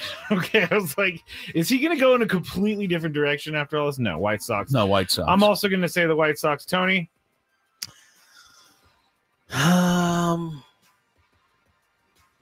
I'm gonna say the White Sox, but I think the hype train for the Royals may be a little bit too hypey. There's a lot of hype, but there's too many former Padres there, Tony. We can't root that hard against the Royals. I'm just saying they might be able to shut some people down for a little bit, but can they score? Yeah. I mean, so I'm gonna go with the White Sox because they seem like they're trying to lose right now. All right, I'm up first for the MVP of the AL Central, and I'm gonna go with Carlos Correa. Don't take my shirt off. Really? Carlos Correa? Because he it's about time he has a big season. I was reading last night that his plantar fasciitis is completely gone. He feels really good, and he went 3 for 4 yesterday. So maybe a bounce back season. I'm taking a chance. Well, there it is. One game is affecting your decision. Chance, Chris. He went 3 for 4. He still has the Do you want to reconsider this? Because hang on. You are the biggest Bobby Witt Jr. fan I have ever seen. You made him your number 1 pick in fantasy. Well, yeah, it was the second overall pick. And you're not going to choose him for MVP because why? You don't want to jinx it? No, it's nothing like that. I don't believe in that stuff. I just think Carlos Correa is going to have that good of a season. Interesting. Because if the Royals are terrible and Bobby Witt Jr. is really good, then who cares? Okay. Fair enough. Tony? I'm going to go with Luis Robert. I think he continues to ascend. He had a tremendous year last year. I think he just keeps getting better. So I'm going to give him the MVP of this division for the Central. Chris? He's going to pull in a Andre Dawson back in the day when he won the NL MVP on the last place team. That's pretty awesome. Yeah, you got to have a great season to do that. So, all right, after all of this, I'll take Bobby Witt Jr. then. He's the best player in the division, and you drafted him number 2 overall of every player in baseball. It was either him or Julio. Who would you have taken, Tony? Bobby Witt Jr. or Julio Rodriguez? Julio. Dang it. I knew I sat there until the end of my selection. You just love Bobby Witt too much, but I'll take him for MVP. It's not a bad. He's a 30-30 guy. That's pretty good.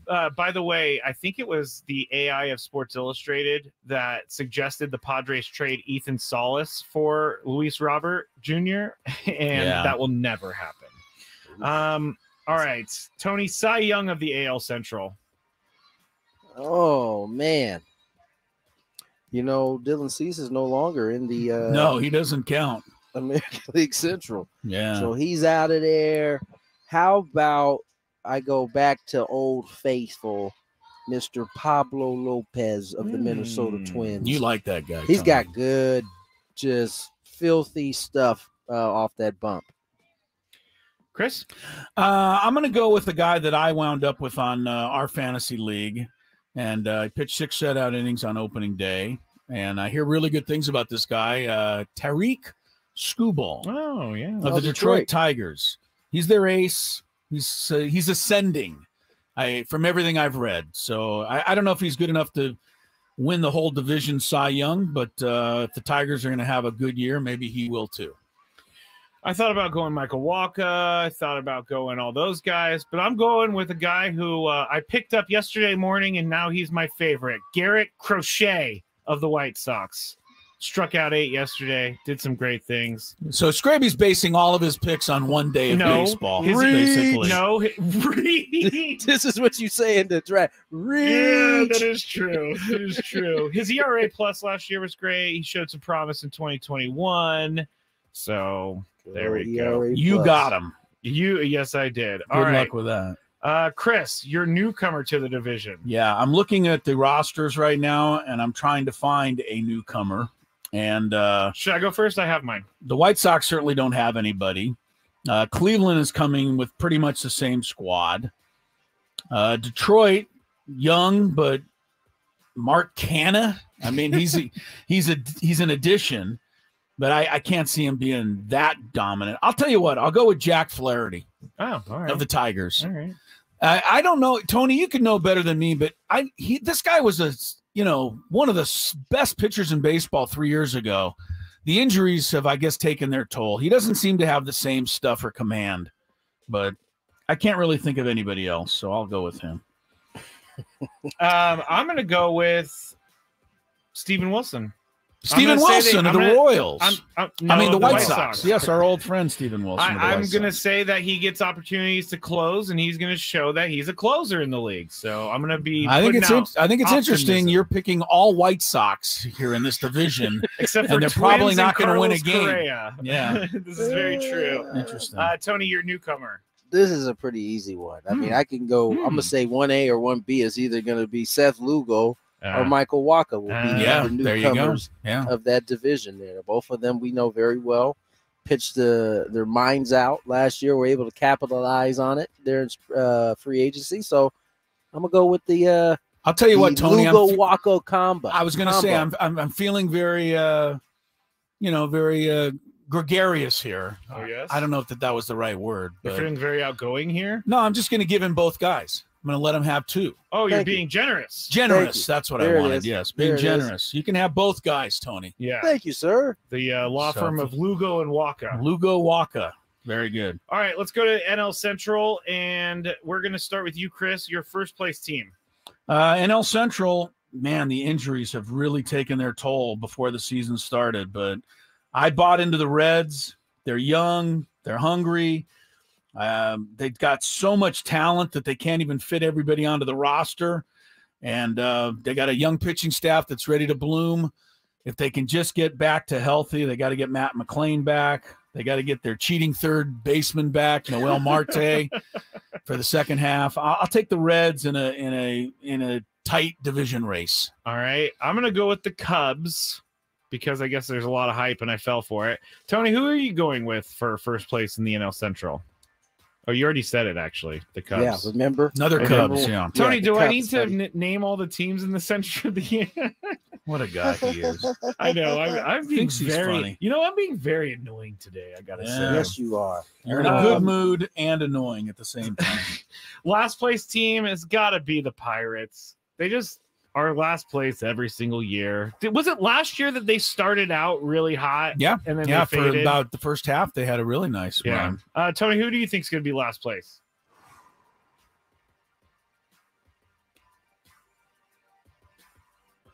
Wow.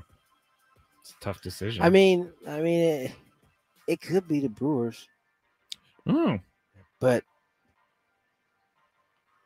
everything is telling me I need to pick the Brewers, but I'm going to pick Pittsburgh. Gonna stay with them. All right. Stay with Pittsburgh. Chris? I'll tell you one thing. We didn't get this right last year because none of us picked the Cardinals to finish last in this division. Hard to believe they would be last again. I am going to go with the Brewers. We see teams in baseball go from last to first. It happens a lot.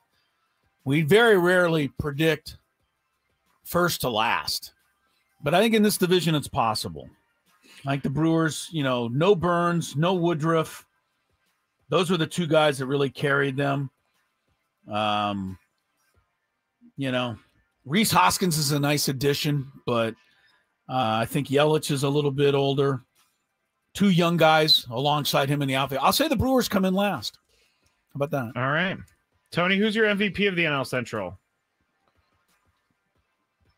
There's some good options in this division. Honestly, as bad as up in the air as the division is in terms of who's winning, there's some talented players in this division. I'm gonna MVP. That's a strong one though. How about we go with Paul Goldschmidt again? Oh, he was the only guy who had hits yesterday. Is that right, Chris? I know. Yes, that's right. He had all of that. The was hits why yesterday. I went with him because I saw his highlights last night. Chris, NL Central MVP? Yeah. It's interesting. Yeah. The guy that won it last year, if they would have given the award, I think would have maybe been Bellinger. But I'm with everybody else here thinking that he's going to go back to more normal. Goldschmidt is always a reliable guy, and he's coming off an off year. Man, I'm trying to find somebody on the Reds, and I could go with your favorite guy, O'Neill. But no, he's on the Pirates. I mean, Ellie De La Cruz. Yeah, I love Ellie. Or I could go with O'Neill Cruz of the Pirates. They're both really great young shortstops. I'm going to go with a shocker here. What? I think his first name is Christian. Encarnacion Strand. He went 0 for 4 yesterday, but well, that's it. Is that going to be your response? Is that going to be everything today? all year? You're just going to remember what everybody did on opening day? No, I'm just saying I was very locked into opening day baseball yesterday. Oh, he went 0 for 4 yesterday. Yeah. I'll take him in a shocker, and then if he has a good year, you guys will say, "Hey, good call." Yeah, that's true. I'm going to go with Elly De La Cruz. He's electric. You are going with the red shortstop. I think he's going to be better and better. And also, did you guys see that video of him the other day doing an interview in English for the first time? That was awesome. Awesome. I posted that. Awesome. I love when he said guys he worked extremely hard on Yes. his English so that he could speak English, but he was talking more about why it was important. He felt like for him to learn it, and he wants the folks who are listening to be able to understand him. He wants to be able to understand them. It was just a really cool thing to watch a young guy do. I can't imagine having to do all that. Seriously, and that's why I love him. Elly De La Cruz, MVP. And then he said he was like, he made a joke of like, well, I don't know about interpreters anymore, kind of thing with Ohtani and all that. All right, I don't even know who's up. Chris, yeah. Cy Young for the NL Central. I think it comes down to last year again, this would have gone to Justin Steele, but going on your way of thinking, he's already hurt after opening day, so that's a bad start. I think it comes down to a couple of guys. Sonny Gray coming to the Cardinals, and the guy that they think's going to be the greatest pitcher ever every single year, and he just never is. And who's that? That's Hunter Green. He's your guy. Not this year. I've totally given up on him in fantasy baseball. I have thrown him back into the pile. And so that is probably why he will come back to haunt me this year.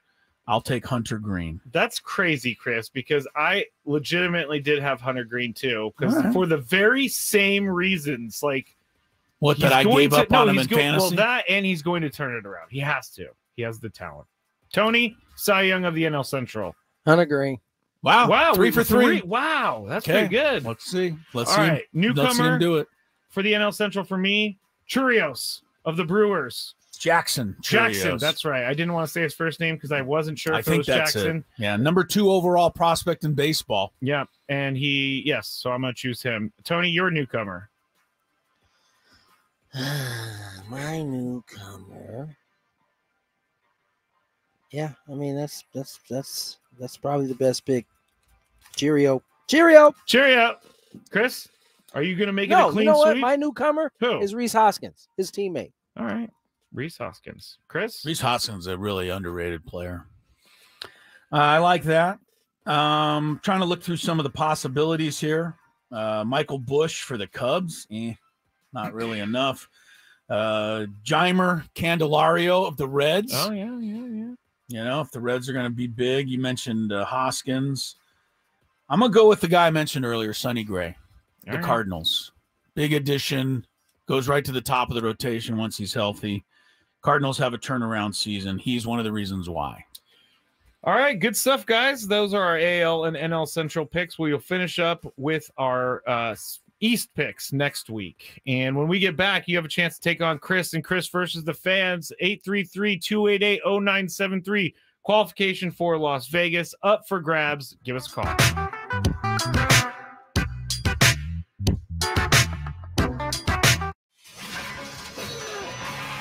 The dogs have their day. I'm Chris Mack here to help you beat the books with BetQL. After a chalky round of 32, 3 underdogs barked and 1 outright in Thursday's round of 16. Will it continue tonight? The BetQL model has all their plays for tonight's action, but they're going kind of chalky. Houston -4 is a 3-star best bet.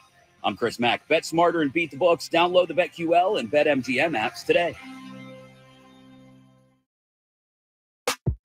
eBay Motors is here for the ride. Go ahead, feel your engine.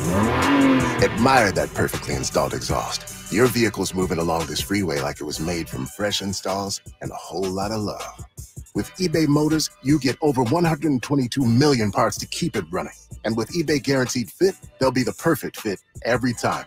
Plus, at these prices, well, we're burning rubber, not cash.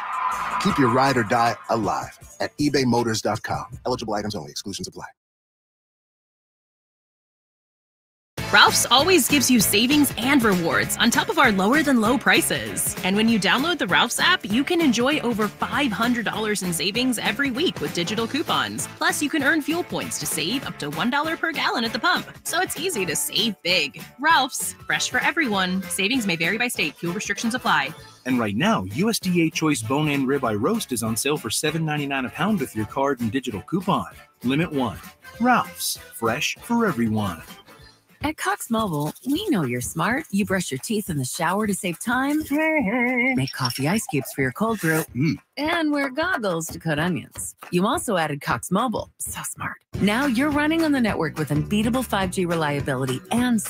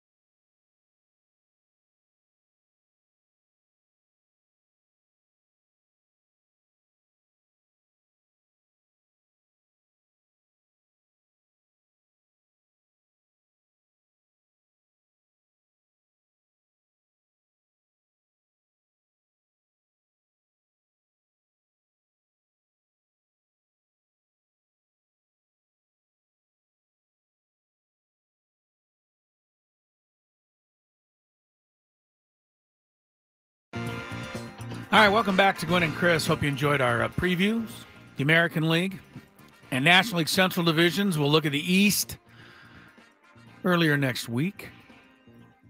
I liked our picks. They're not bad. Yeah. I don't know. We'll see if we get any of them right. Probably not, but. Yeah, probably not. I'll tell you one thing. Indiana, give their kids a lot of credit against undefeated South Carolina. They have taken this right to the wire. Indiana was down as many as 22 points in this game. Right now, they're shooting a free throw to get within 3. Skraby's beside himself because they missed it. Still 16 seconds to can't win. You can't win. Got to make your free throws, Skraby says. Yeah. It's 78-74 right now. South Carolina, 16 seconds left. She made the second free throw.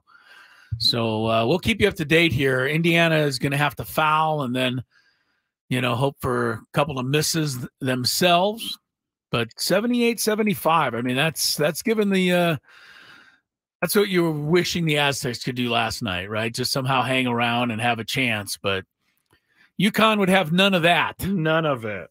No. NCAA men's tournament game getting underway shortly. Marquette and North Carolina State. Padres and Giants tonight. 5:40 for Sammy Levitt's pregame show, 6:40 for Joe Musgrove and Kyle Harrison. You don't care about any of that stuff. What you're really interested in is qualifying to win a trip to Las Vegas, our grand prize. Get a 2-night stay at the Fontainebleau Las Vegas and dinner for two. Immerse yourself in timeless elegance at the Fontainebleau Las Vegas, a luxury resort, gaming, and meeting destination. The legacy of Fontainebleau Las Vegas, built upon more than 70 years.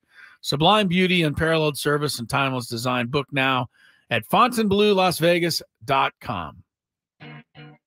If you had one shot, one opportunity to take down the human almanac himself, howdy do. Now is your time. Listen to me, this guy is dangerous. Now is your opportunity to win a prize. Well, I hope you know what you're in for. Chris versus the Fans starts now on 97.3 The Fan. All right. Here are the rules. You have to make it through 3 questions. Each question will get more difficult. If you get the question right, you move on. If you get it wrong and Chris gets it right, you're eliminated. But if Chris gets it wrong, then you move on to the next question or you win. If you're a first-time player, let us know. That was a really good one. Way to go out the week with that. You just need to let us know before the first question. You'll get that question for free today. People ask, why do you give first-time players a cheat? And I say, because I want first-time players to play. Right. We want to encourage them. Yes, we want to encourage people who have not played this game to call in and play. Absolutely. And, the other encouragement I would give, and we've seen it many times, Skrabe, I don't always get the questions. Correct. Which means you can advance and win, even if you're not an all-time sports trivia nut. Yeah, backwards sweep.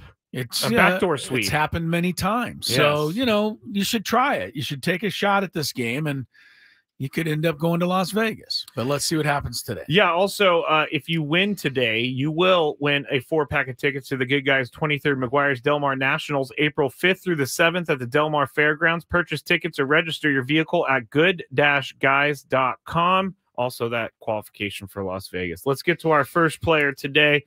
Oh, I should also say, a lot of these questions are going to be based on the Padres game yesterday and the Padres season so far of 3 games. Okay? So I just want you all to know that before we go into it. Because if that doesn't interest you, you might want to hang up. If you don't know the answers if you did not watch the game yesterday, probably not going to know these answers. Your chances are going to be less. Yes. So let's start with our first contestant, Josh. What's going on, Josh? Not much. How about you guys? Hi, Josh. Not much. Ready for the weekend? Are you ready to play?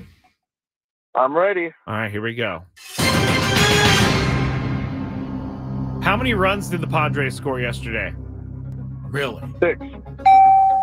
Skraby working overtime. No, that's a question number 1, Chris. Here we go, Josh. Question number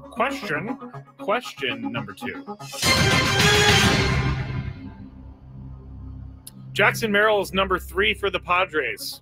Who wore that number for the Padres last season?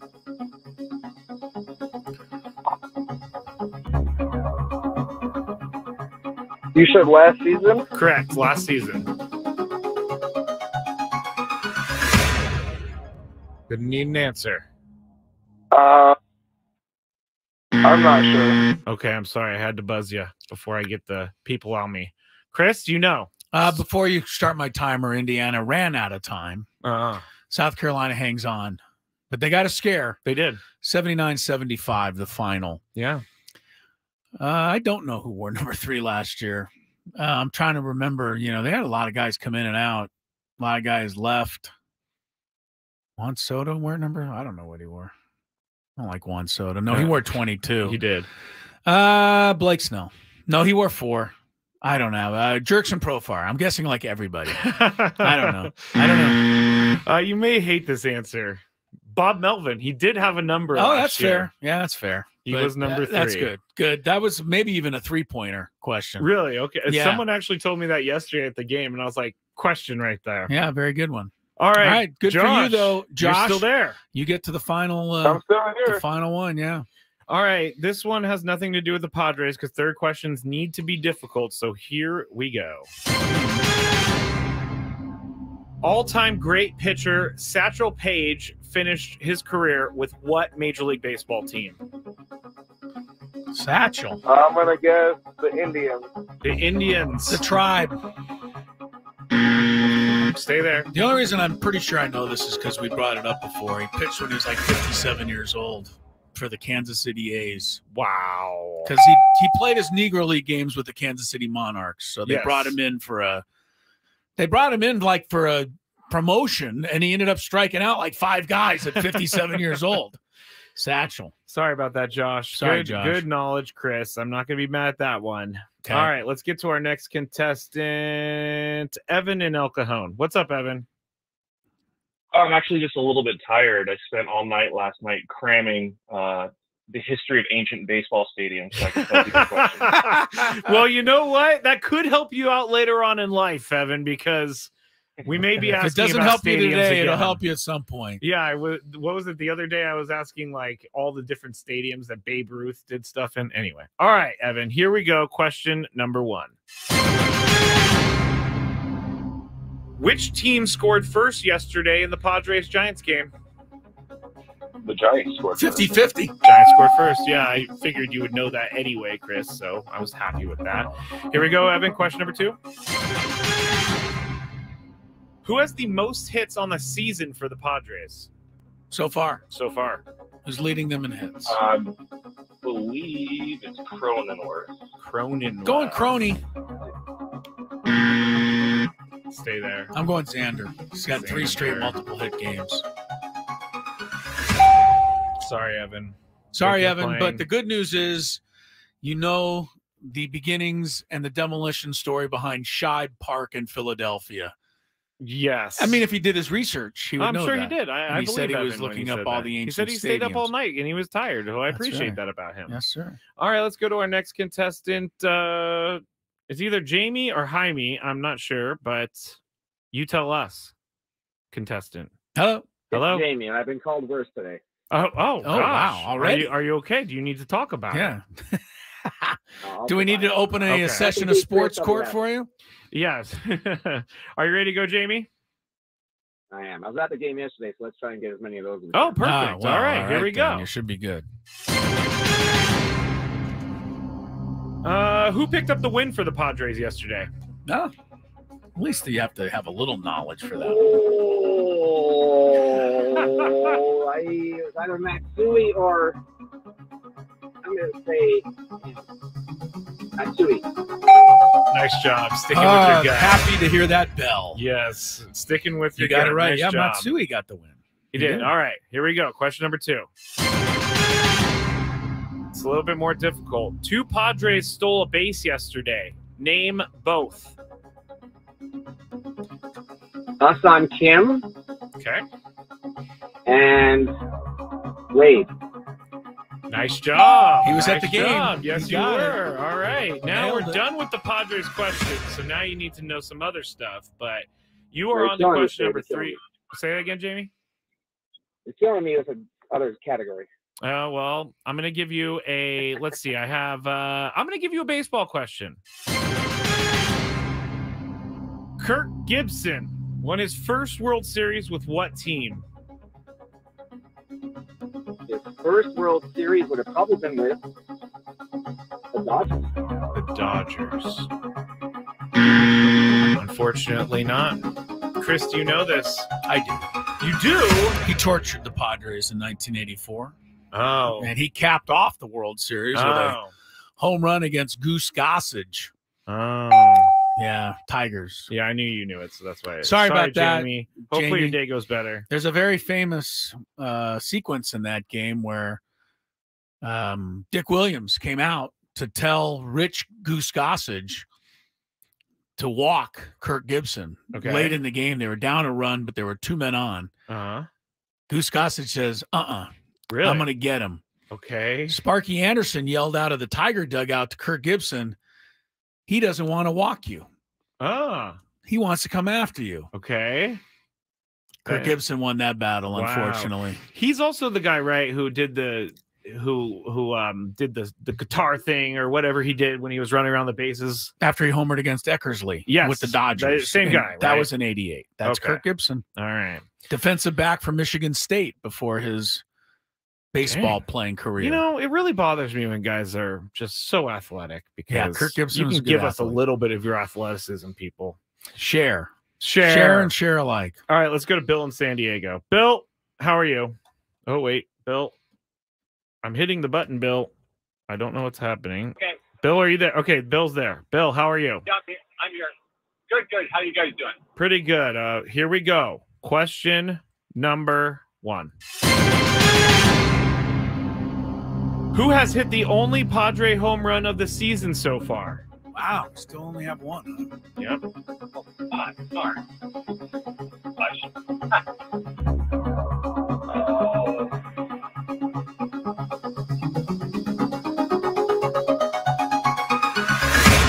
I can't think of it. All right. Chris? Manny Machado. That is correct. Deep into the Korean night. Yes, it's still flying. All right, we're going to go to a tiebreaker. Really? Tiebreaker. Yes, because we have lots of stuff to fit into this hour. Okay. What is our name, Chris? Let's. Let me Kirk get Gibson. Yeah, Kirk Gibson's good. All right, let's see. Kirk Gibson. Kirk. I keep calling him Kurt. His name is Kirk. I knew that too. He also managed the Diamondbacks. Oh, he's had a big career. That is been a big around for a career. long time. Kirk Gibson. All right, let's go to our next contestant, Chris in Mission Valley. Chris, are you there? Hi, Chris. Hey, what's going on, guys? Good to chat with you again. Yes, you Good too. to have you Thank on. you for calling in. You got a 50-50 shot right here. So I'm going to ask Chris a question. He's going to give a number, and you're going to guess whether the actual number is higher or lower than what Chris guessed. So, Chris, how many home runs did he have in his career? That's a fair question. How many years did Kirk Gibson play in the Major Leagues? 17 years. 79 through 95. Yeah. The last few, he was fading a little, but Kirk Gibson had over 350 home runs. I want to say he had 355 even. 355 home runs. Chris, is the actual answer higher or lower? I'm going to take the over. You're going to say it's higher. Over. Kirk Gibson? Wow. It's What not was even it? close either. Really? What was it? 255 home runs in his career. God, I thought Sorry he about averaged that, at least Chris. 20 per season. He did in the middle of his career. Yeah. He had, I know, he tailed off at the end with injuries. He had 27, 29, 28, 24, 25 in 5 straight years. So, But other than that, not quite. all right, let's go to sorry our about next that one, contestant. Chris. We're gonna go to Brad. Brad, are you there? Hey, what's up, guys? Hi, Brad. Not much. Here we go. I'm gonna give Chris a question, or I'm gonna ask Chris, and you're gonna guess. Stolen bases, Chris. How many did he have in his career? Well, he ran a little bit. I didn't realize this about him. 17 years, 10 per year. Okay. 175. 175. Brad, is the actual answer higher or lower? Let's go with lower. Lower. Sorry, Brad. Kirk Gibson ran a little bit. He did. I said he ran a little bit. 284. He had more bases. stolen bases than home runs. He did. He did. That's surprising. I don't think anybody would know that. I wouldn't have got that right. Yeah, I didn't know that he was such a runner because he looks like such a big dude. He was, but he had really good speed. Remember, he played DB in college, so he could run. Makes sense. And they ran a lot more in those days. They created runs. But anyway, yeah. Kirk Gibson's a great player. He's real close to the Hall of Fame. I mean, he's like in the Hall of really, really good. Oh, but yeah, I guess he can't. Just be not in it quite anymore. been in the Hall of Fame. All right, let's go to Ryan in El Cajon. Ryan, are you ready? Let's go, Ryan. Yes. We're All counting right. on you. Here we go, Chris. How many RBIs did he have in his career? Kirk Gibson. Yeah. Let me see. 17 years times 75. No, that's too many. Times 60. 0? Oh my God. I can't add. I can't subtract under pressure. I mean, I can't do multiplication under pressure like this. Let me try. What are the numbers? 17 years. Okay. I'm You saying said 75? No, I readjusted that because of his 60. injuries. I think 60 times 17. 60 times 17 is That's 0. my answer. 7 times 6 is 42. So 4. We're taking way too long. He had 1,000 RBIs. 1,000 RBIs. Right on the money. Ryan, is the actual answer higher or lower? Lower. Lower. Hey, thank you, Ryan. Thank you for Stay saving right this game. there. show was about to run out. I mean, we had another hour left. Hey, I was willing to do math until the end of the show. Yeah, what was the 870 RBIs? Okay. So Kirk Gibson really, like I said, from the hall of really, really good, won an MVP, the Dodgers, right? 1988. I mean, he had a great career. He was also born on the same day as my mom. That I really did not know. May 28th. That's awesome. Day after my wife, Ello. And my birthday's on May 25th. Okay. We got lots of we're birthdays starting in to this get room. we're starting to give out too much information, but that's okay. Not true. Early in the NCAA regional Sweet 16 matchup, who'd you like here, Marquette or North Carolina State? You liked NC State. NC State 9, Marquette 7. Okay, great. Obviously, it's early. Yeah. But I like to give you the updates. Thank you for that. I'll continue updating that. The Gonzaga-Purdue game tips in about 20 minutes. I will say this. I'm a lot more relaxed watching those two games tonight than I was, of course, watching the Aztecs last night. So we'll keep rolling towards 6 o'clock. Big Fives coming up shortly. Tony returns for that segment. Do not go anywhere. We'll check traffic right now, and then more Gwynn and Chris. From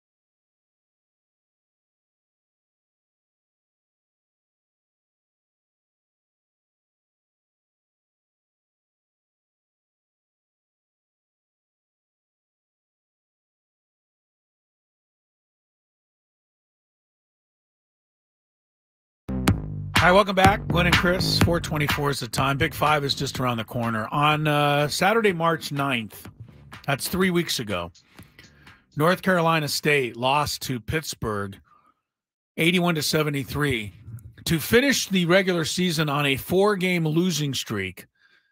They had a record of 17-14. They finished in 10th place in the ACC. We know what's happened since then. They won 5 in a row to win the ACC tournament. Now they're in the Sweet 16, and they're making Marquette look bad right now. 20-12 NC State over Marquette in the early going. I don't know what happened with that team. I'm not close enough to, following that, but they just caught fire. Something's gone crazy, and NC State can't be slowed down right now. So we'll see how far they keep it going. Purdue and Gonzaga tip off in a few minutes. Do I have time for a quick football story? Well, I want to first tell you that Kirk Kenny said that Gibson was a wide receiver.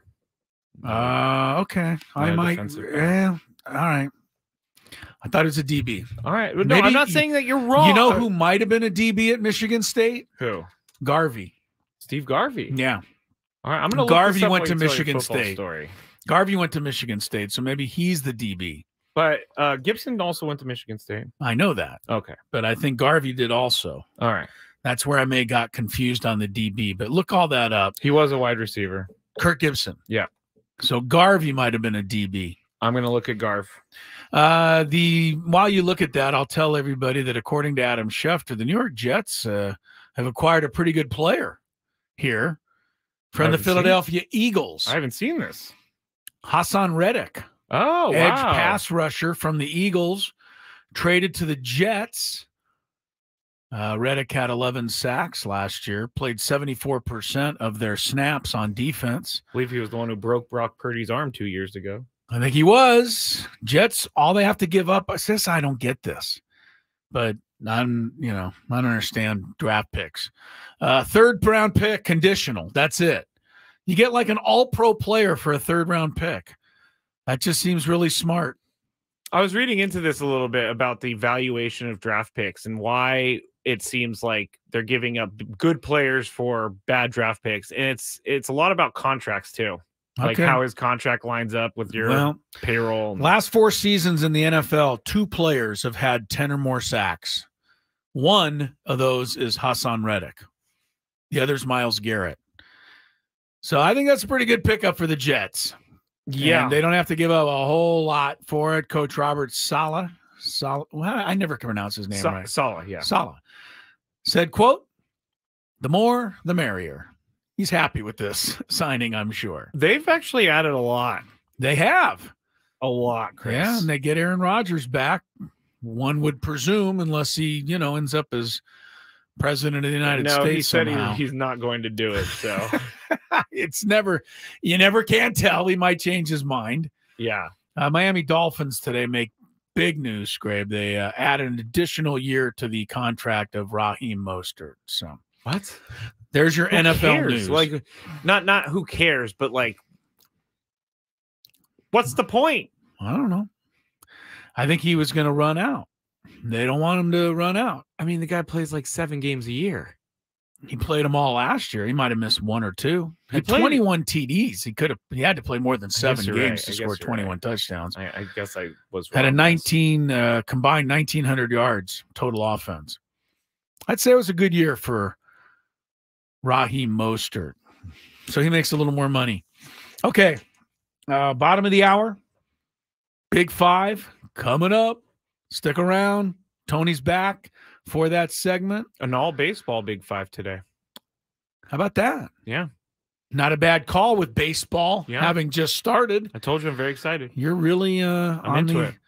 You're on the cusp of what's going on. I'm very, very proud of that. Yeah. Stick around.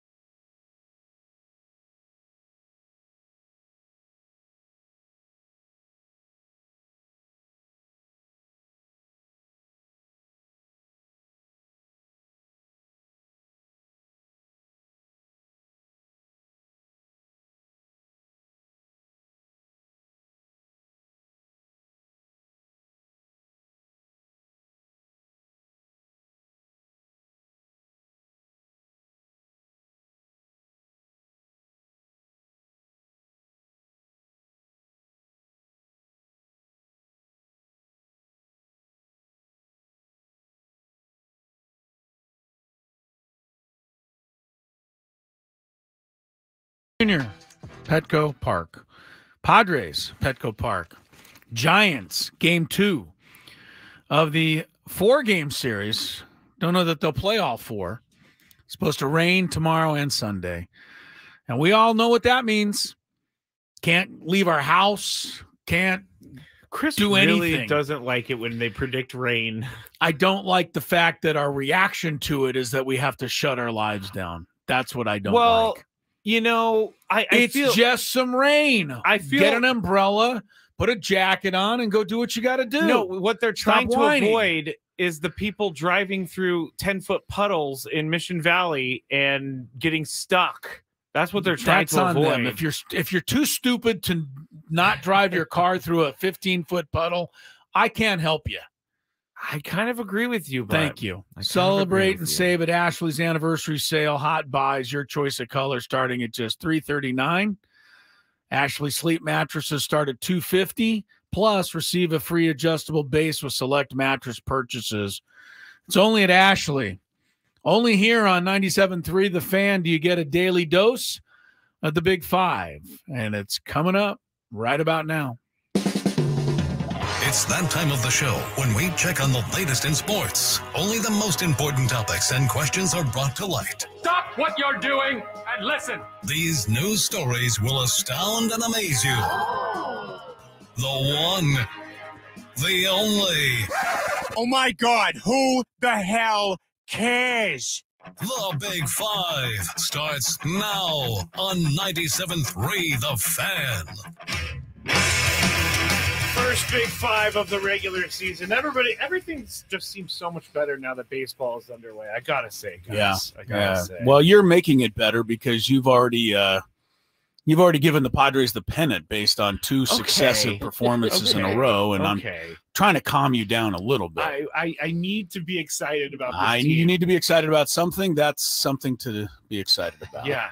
Yesterday, I know I said it a million times. This team is different, Chris. You know what we had to do yesterday, Tony? We had to go back to last year after 10 games when the Padres were 6-4 and they had just swept 3 in Atlanta.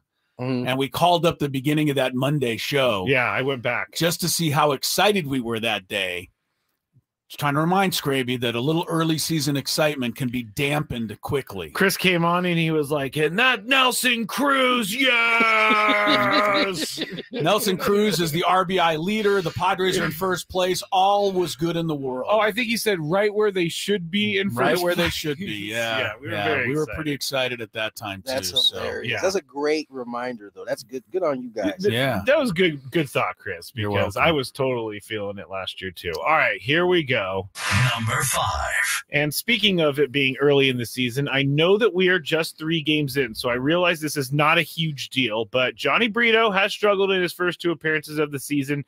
He's faced 7 batters, has only logged 2/3 of an inning while giving up 4 earned runs. I am not going to ask you guys if you are worried about Johnny Brito, but Tony, what I want to ask you is how you think Mike Schilt handles him in the next few games. The same way he handled him the first game. Okay. Just keep throwing him out there and see. What do you?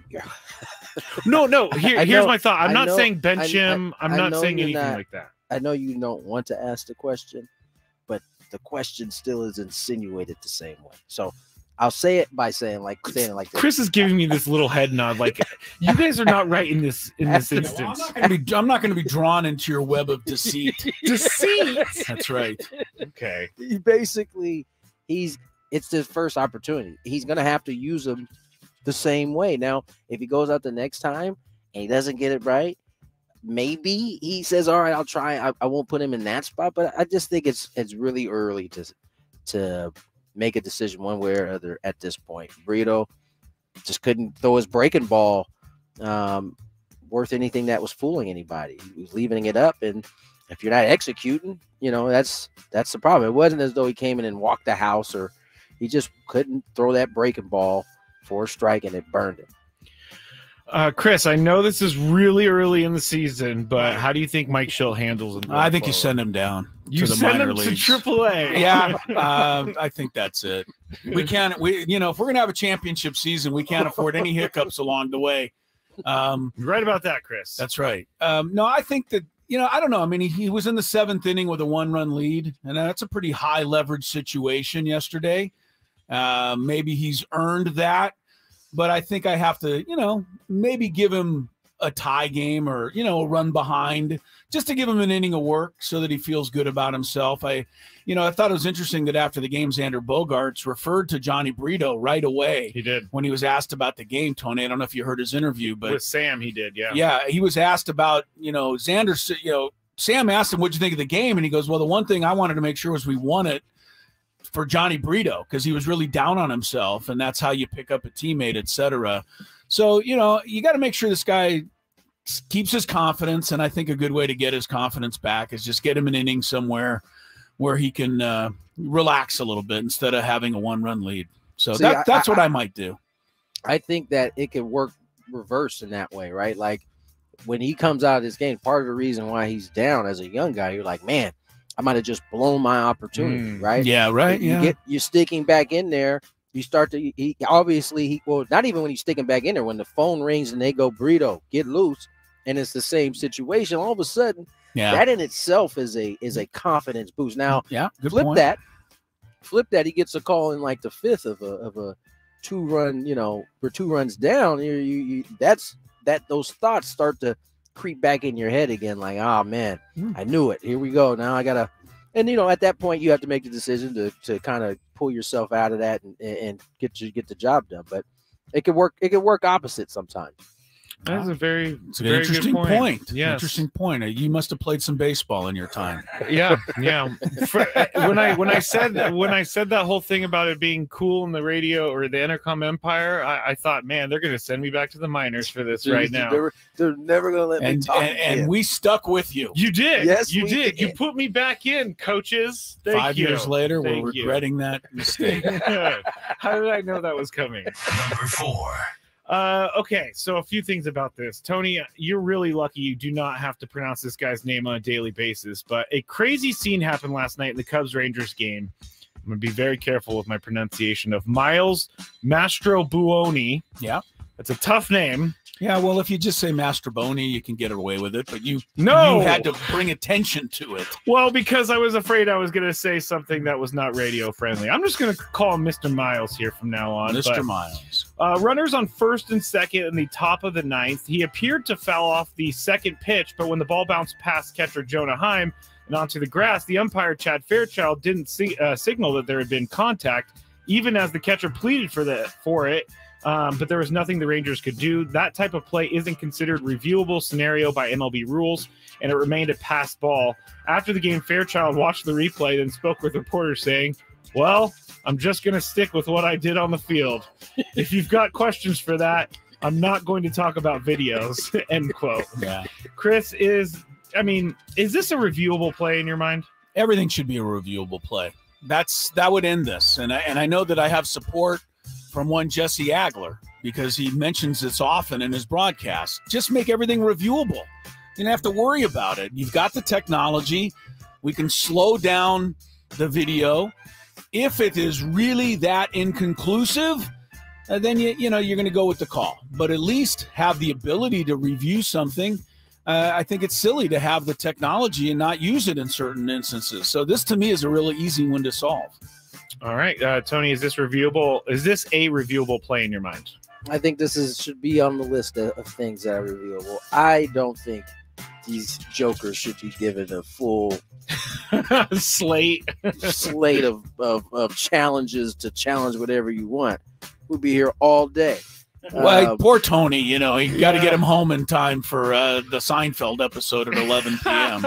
Well, I'm just saying, no one, that was part of why nobody was coming to the games in the first place, was because I agree with you, but they were taking too long. So no, but if they used their challenge for the game on that play, then they used it, right? Yeah. If it's going to be that way, yeah, I think that would be great. No extra challenges. That one in particular should be added, though, right? I mean, that ball changed directions. Like, it was pretty obvious when you watched it, especially in slow-mo, that he was foul-tipped. And they ended up losing the ball game because of that. So I guess I would agree with Chris. Open it up for everything. You still get the same amount of challenge. Yeah. All right. Yeah, I don't want to lengthen the game. I just want to be able to review everything. And I'll tell you another thing. They put that rule in about the first baseline yesterday, or for this year, where the white line doesn't necessarily mean you're outside the baseline. And the umpires boxed that up. I mean, Tyler Wade clearly got around that tag. As far as I was concerned, Tony, it was said to be 3 feet. Now he stepped outside the line, but he did not go more than 3 feet around that tag. I think the Padres caught a bad break on that. Yeah, I said it when it happened. Yeah. That strip of dirt is not 6 feet wide. So he would need it. I mean, everybody really generally starts in the middle, one step to the right or one step to the left. You're going to have to be in the grass virtually in order to be 3 feet from where you started. I don't know, unless you are on the very edge of one way or the other. That's where you start to run, which I think is virtually impossible. You aren't going to be able to stay in the dirt and be 3 feet or past 3 feet. You're just not. Yeah. You're going to be in the grass. And I think they did box that one. All right. Number 3. The Astros lost yesterday at home, which at least for now is a problem that's carried over from last year. During last season, they were 51-30 on the road. How's that possible? They didn't play.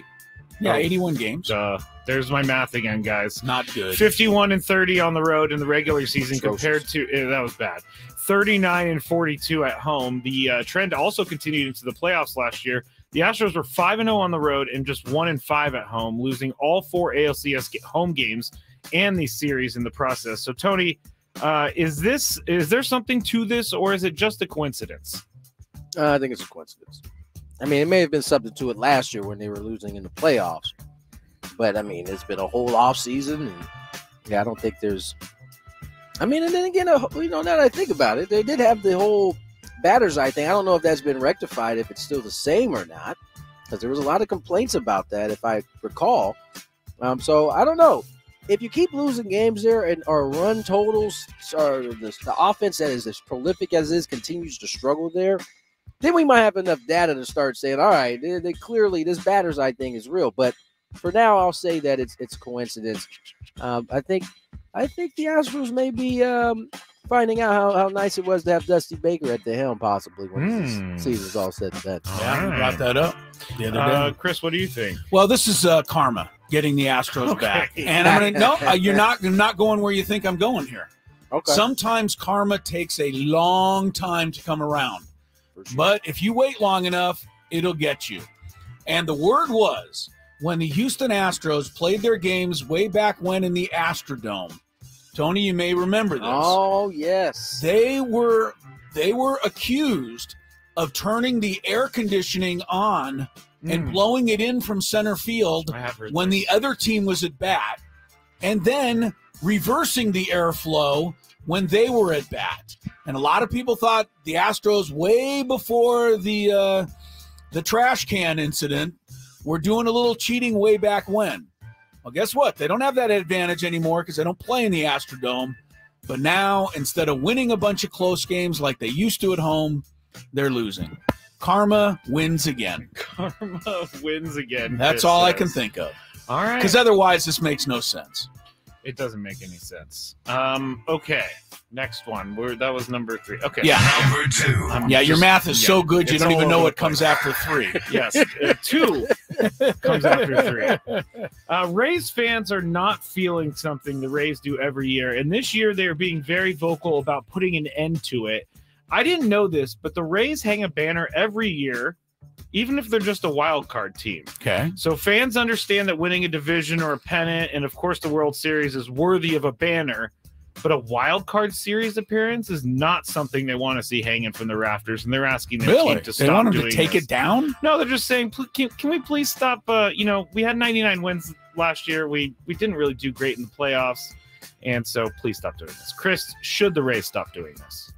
I can understand the fans thinking the way they do, and I could also understand it if it was, a franchise that was, had been around forever and was just hanging every single possible banner, and they had them strung up all over the stadium. But the Rays are pretty new to the playoffs. It seems like they make them every year now, but they're in a division with the Yankees. They're in a division with the Red Sox. I think when they accomplish that, I think it's a feather in the organization's cap, and I think most people think it is too. So I can understand why the Rays want to put it up there. It just signifies a successful season. And look, the Padres, I don't know, correct me if I'm wrong, they didn't raise anything at all a couple of years ago, right, when they got the wild card. But they got to the NL Championship Series. So, to me, 2022, right? Yeah, 2022 was a great season in Padre history, but it's not notified anywhere in the ballpark, right? Because they didn't win a division and they didn't win a pennant. So, I don't know. I don't think I'm not that upset with this. What about you, Tony? Are you upset with the Rays for putting up a wild card banner? I know you're probably super upset. No, I'm not upset. I'm not gonna lie. I thought that you were gonna go someplace completely different. I didn't know people were getting this upset about a wild card banner. I think it's certainly. I think it's worthy of recognition. You don't have to make it the same color as your divisional ones or, your World Series appearance, but I still think it's a successful season. I think you should celebrate those because although things are going good now, doesn't always mean it's going to be like that. We see it all the time. Teams go in 10, 15-year droughts, and you'll be wishing that you could hang a wild card banner again. That is very true. They will be wishing. Chris, what if the Rockies, if they even just make it out of wishing. If they're like 4th place, do they hang a banner this year? Rockies are going to put up a banner for 10 wins this year. 10 wins. Okay. They're going to signify that accomplishment. Number 1. Now, Atlanta Braves manager Brian Snitker's family did not go to Philadelphia on opening day. He called out Phillies fans in spring training. I missed this, but he said they had objectionable behavior from Phillies fans in the playoffs. Who did this? Brian Snitker. Okay. There was objectionable behavior from Phillies fans towards his wife and other Atlanta friends and family members during the playoffs. He said in a radio interview a few weeks ago, quote, "It's rough there, and they don't seem to mind either, quite honestly. It was rough on them all last year to the point where it was concerning for his family." Tony, are the Phillies fans the quote-unquote worst in baseball? Well, I mean, I'm sure to folks outside of Philly, yeah, I'm sure they feel like that. Tony played there, remember? I know. So he's loved in Philadelphia. I know. This isn't anything new. By the way, Philly has always been thought of as some of the worst fans to deal with from an opposing team. And you know what? It's kind of supposed to be that way. Now, whether Philly fans go further than other fans, I don't know that that's necessarily true. There seems to be a lot of, we keep discussing this, but there seems to be a lot of bad behavior no matter where you go, it seems like, in stadiums. But I'm sure Philly's dialed up a little bit more than some of the others. And to answer your question, are they the worst fan base in terms of the opponents going in there? I would say yes. All right, so Chris has been worried about Mr. Go heading over to Philly for a while now. That's the city I bring up every time, isn't it? It is. That's what I'm saying. You always say it. But I agree with Tony. I think fan behavior is lousy everywhere. And I think Brian Snitker and, the Braves, in a situation like this, I think he ought to look to his own organization to see if he can't get them, a place to sit up in the press box area, or whether, if it's a suite, whatever. I'm sure the Braves could afford it. Have them, if they want them to attend a game, you go out in the middle of the fans and in Philadelphia, and you wear a bunch of Brian Snitker gear and cheer the manager. I don't know what else you expect Philadelphia fans to do. They're not going to welcome you with open arms. That's just that should be expected and almost understood. And I agree with Tony. It's not any different with the Mets. It's not any different with the bleacher bums at Wrigley Field. That's right. Yankees, Red Sox. And ask Dodger fans how Padre fans treat them. Not any better. Fan behavior is at an all-time low. I mean, we've been going through this for, on and on here. So, I don't really put this on Philadelphia fans. I put it on just behavior of people. Just behavior of people. Okay, yeah. That's probably pretty fair, to be honest. Yeah. All right. Well, that was good. There was an all baseball Big Five today. That was. Yeah. That was strong. All baseball Big Five. Well done. Thanks. I told you, I'm ready for baseball. I was sitting there last night looking up guys I could pick up on my fantasy team. Yeah. I'm ready. Well I'm done. ready. All right, we'll get you set for this game tonight between the Padres and the Giants when we get back here on 97.3 The Fan. From the 97.3 The Fan Traffic Center, here's Kelly Danick. Just a few problems here. Crash on the Birmingham on-ramp to southbound 5 doesn't seem to be really causing much slowing. Now, south 805 past the 163, there is a stall vehicle in the center divide. Also, crash clearing from the Main Street on-ramp to southbound 805. I'm Kelly Danick with Gwynn and Chris, San Diego's #1 sports station, 97.3 The Fan. Every Thursday at 10 a.m., Ben and Woods, Annie and Elston, and Gwynn and Chris will come together to talk Padres baseball in our weekly Fan Roundtable, presented by San Diego Roundtable Pizza. For takeout or delivery, go to roundtablepizza.com. Roundtable Pizza, the last honest pizza. Ralph's always gives you savings and rewards on top of our lower than low prices. And when you download the Ralph's app, you can enjoy over $500 in savings every week with digital coupons. Plus, you can earn fuel points to save up to $1 per gallon at the pump. So it's easy to save big.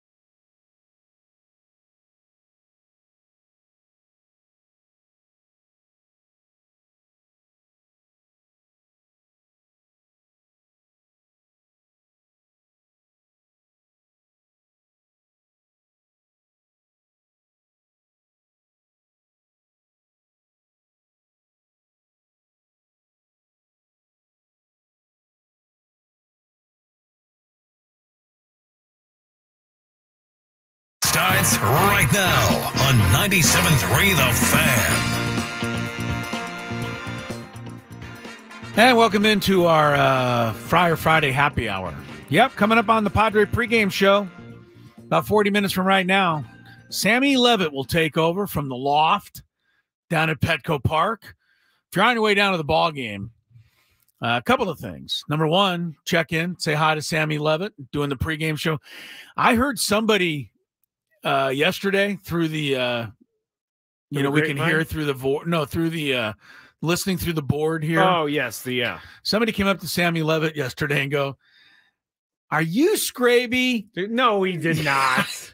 Ask him. Really? It was awesome. That is hilarious. It was awesome. I would, oh my gosh, if I'm confused for Sam Levitt, that is the highlight of my life, but the low light of his life. Yes, he was confused with me. I think it caused him a lot of problems. Sam's way too well dressed to be to be you. Yes. Sammy Levitt's got the pregame show. He's in the loft up there in the Western Metal Supply building. Go on and say hello. I do have to tell him Skraby sent you. Yes, please do. I do have to mention that it is not just the Padres pregame show. It is the Eco Water SoCal Padres pregame I'm aware. show. Thank you. Eco Water SoCal Padre pregame show. I had to say that. I'm glad you did. That's coming up in about 40 minutes. And then, of course, Padre baseball tonight with No Joe on the hill taking on the Giants, the G-Men. They don't call them that in baseball. Only the New York football Giants get ever called the G-Men. That is true. Chris Berman. So he's called the G-Men. Made them sound a lot cooler than they really were. San Francisco Giants, Kyle Harrison, young left-hander, will throw for San Francisco tonight. Lineups are in for the Giants. Mike Yastrzemski sits down today. Lamont Wade Jr. moves out to right field, and Wilmer Flores gets to start at first base. Otherwise, the same Giant lineup as yesterday. For the Padres, same lineup as well as yesterday, except bottom two spots. Eggy Rosario gets to start at third base tonight for Tyler Wade. And Jose Azocar gets a call in center field, place of Jackson Merrill. Now, keep in mind, Giants have a left-hander on the mound, so Padres counter with a couple of right-handed bats at the bottom of the order. We'll hear Mike Schultz's reasoning on that in just a moment, but want to update you, NCAA tournament, Sweet 16 games, Gonzaga and Purdue. They're midway through the first half. Gonzaga is hanging tough. As a matter of fact, leading Purdue 22-20. Like I said, they're midway through the first half, 22-20. And then the other game is quite surprising. North Carolina State, from just out of nowhere, first of all, to get into the tournament, now to get into the Sweet 16, now to be dominating Marquette. It's not even really close. I didn't see the score, but North Carolina State 37, Marquette 24. Oh, at halftime. Shaka Smart. Come on, man. Shaka. Laka. Boom, Shaka Laka. Yes, better get with it. He's down by 13 at the half. The interesting thing to me there is when North Carolina State won its amazing national championship back in 1983, and I know it's a long time. If I could turn back time. The famous Jim Valvano. Thank you. The famous Jim Valvano national championship game. You know who they beat to win that national championship? Do you remember, Skrabe? It was a famous team. Oh, man. They beat the Phi Slamma Jamma Houston Cougars. With, was that Hakeem? Clyde Drexler and Hakeem Olajuwon were both on that team. NC State won the national championship. I bring that up because if NC State wins this game over Marquette, their likely next opponent would be the University of Houston. Things come around sometimes. Do you see what's happening here? I see what's happening here, but I don't think UConn cares. I don't think they do either. I think You're UConn's right. just going to massacre everybody. Do their own thing. After what they did to us yesterday. All right, Mike Schilt. Well, let me also remind you, Dylan Cease, our interview, Friar Friday interview Tony and I had with the Padres' newest right-hander, is coming up in about 10 minutes. So do not go anywhere. But in the meantime, let's hear a little from Mike Schilt. Pre-game out at Petco Park today. We'll take you out to his pre-game press conference, and he was asked about why he is sitting Jackson Merrill this evening. It's a lot of benefits, primarily to get Sugar on the field and get him playing and create an opportunity for him that allows him to be successful. It also, look, it allows Jackson to get, not that he needs a day off, he's 20 years old. I don't think we're going to hit for him a lot during the game against lefties necessarily. We're going to let him play as a regular player, but it's going to be a long season for Jackson. So, let's create an opportunity for Sugar that makes sense, and let's be smart with the residual benefits that can come with that. What is the benefit put Hassan on the fifth? Say that again. I'm sorry. What is the benefit put Hassan Kim in the fifth spot? The question, Kim hitting fifth. Look, I like our lineup a lot. A lot of times in the lineup, it's about what that player can bring to that part of the lineup. And in Kim's case, I love where he's hitting in the 5-hole. I've mentioned this, but there's an opportunity there in that spot for a guy that's going to have people on base. And in Kim's spot, he puts the ball in play a lot. He takes his walks. Because it's going to pitch you tough in that situation with the people we're going to have in front of him. So he's not going to expand the zone a whole lot. He's going to take what the pitcher gives him.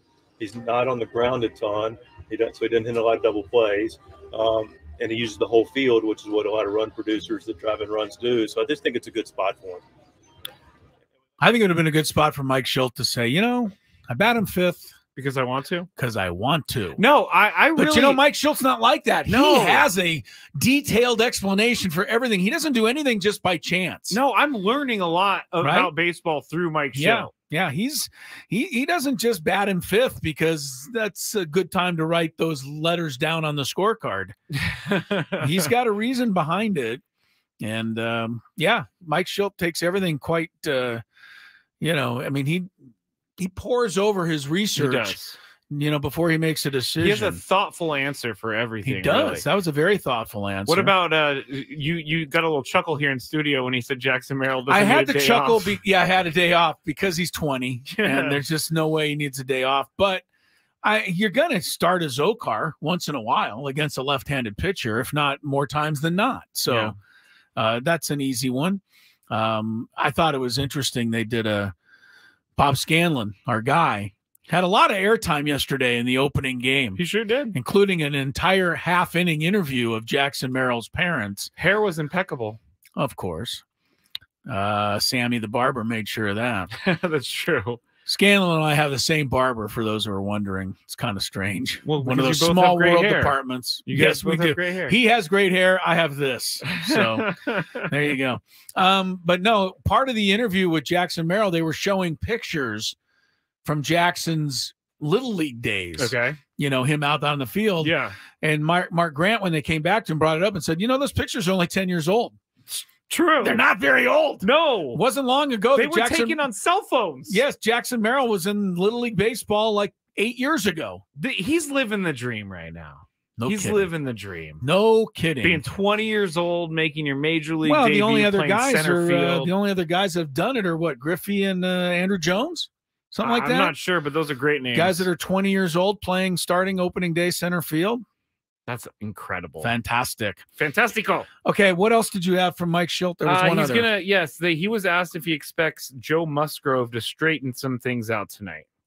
Yeah, absolutely expect that. Always excited when Joe Musgrove goes to the mound. That's a pretty good day for San Diego Padres. You mentioned he's fantastic yesterday. Expect more of the same from Joe, and I know we're going to get everything he's got. How much did it help having Darvish and Joe ahead of Cease and King? How much do they get a chance to see what Darvish and Joe are doing to sort of learn a lineup and see some tendencies possible? Yeah, it's a good point. I think in a big picture, it always is helpful. And I believe our starters will do it, be intentional about what they're seeing, and then communicate and then work together.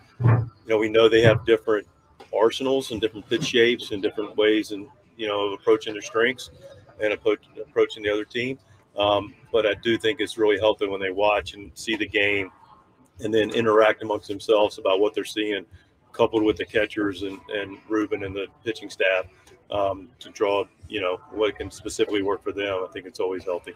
So far, you've been able to be really dynamic with your bullpen, some a little bit by need, in Korea, some by design as well. How important of a tool is that going to be for you as the season goes on, do you believe? Yeah, the bullpen's really important. We clearly have been able to be a little more assertive relative to the schedule. now that we're getting into the rhythm of a season and playing 7 in a row with not as much downtime in between, we have to manage that a little differently. But we have been able to be a little more aggressive.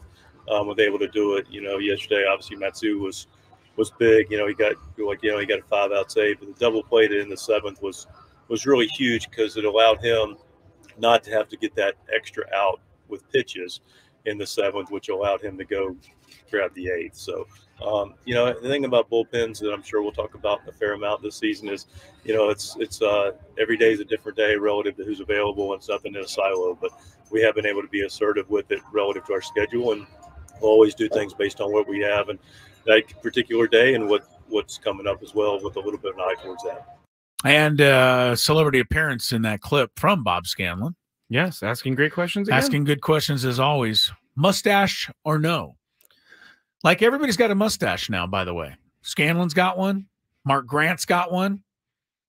Have you not noticed this yet? Is this giving you information that you're not aware of? No, I didn't watch the TV broadcast yesterday because that's true. I was at the game. Yeah, no, Scanlon and Mark Grant both doing the mustache thing. And from what I'm told, they want to do it, Peter Seidler. Yes. Grupner has one too. Eric Grupner. Eric Grupner's wearing one also. Yeah, Speaking of mustaches, Dylan Cease had the best one in baseball. Yeah, let's talk about his. Before he got to the Padres. Now he's wearing a beard along with it. You will find out all about that as part of our interview with Dylan Cease, which is coming up in just a few moments.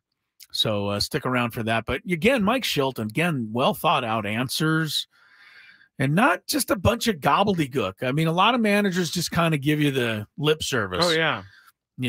We had, yes. Mike Schilt actually teaches you something as he's speaking. He does. Remember the days, Chris, of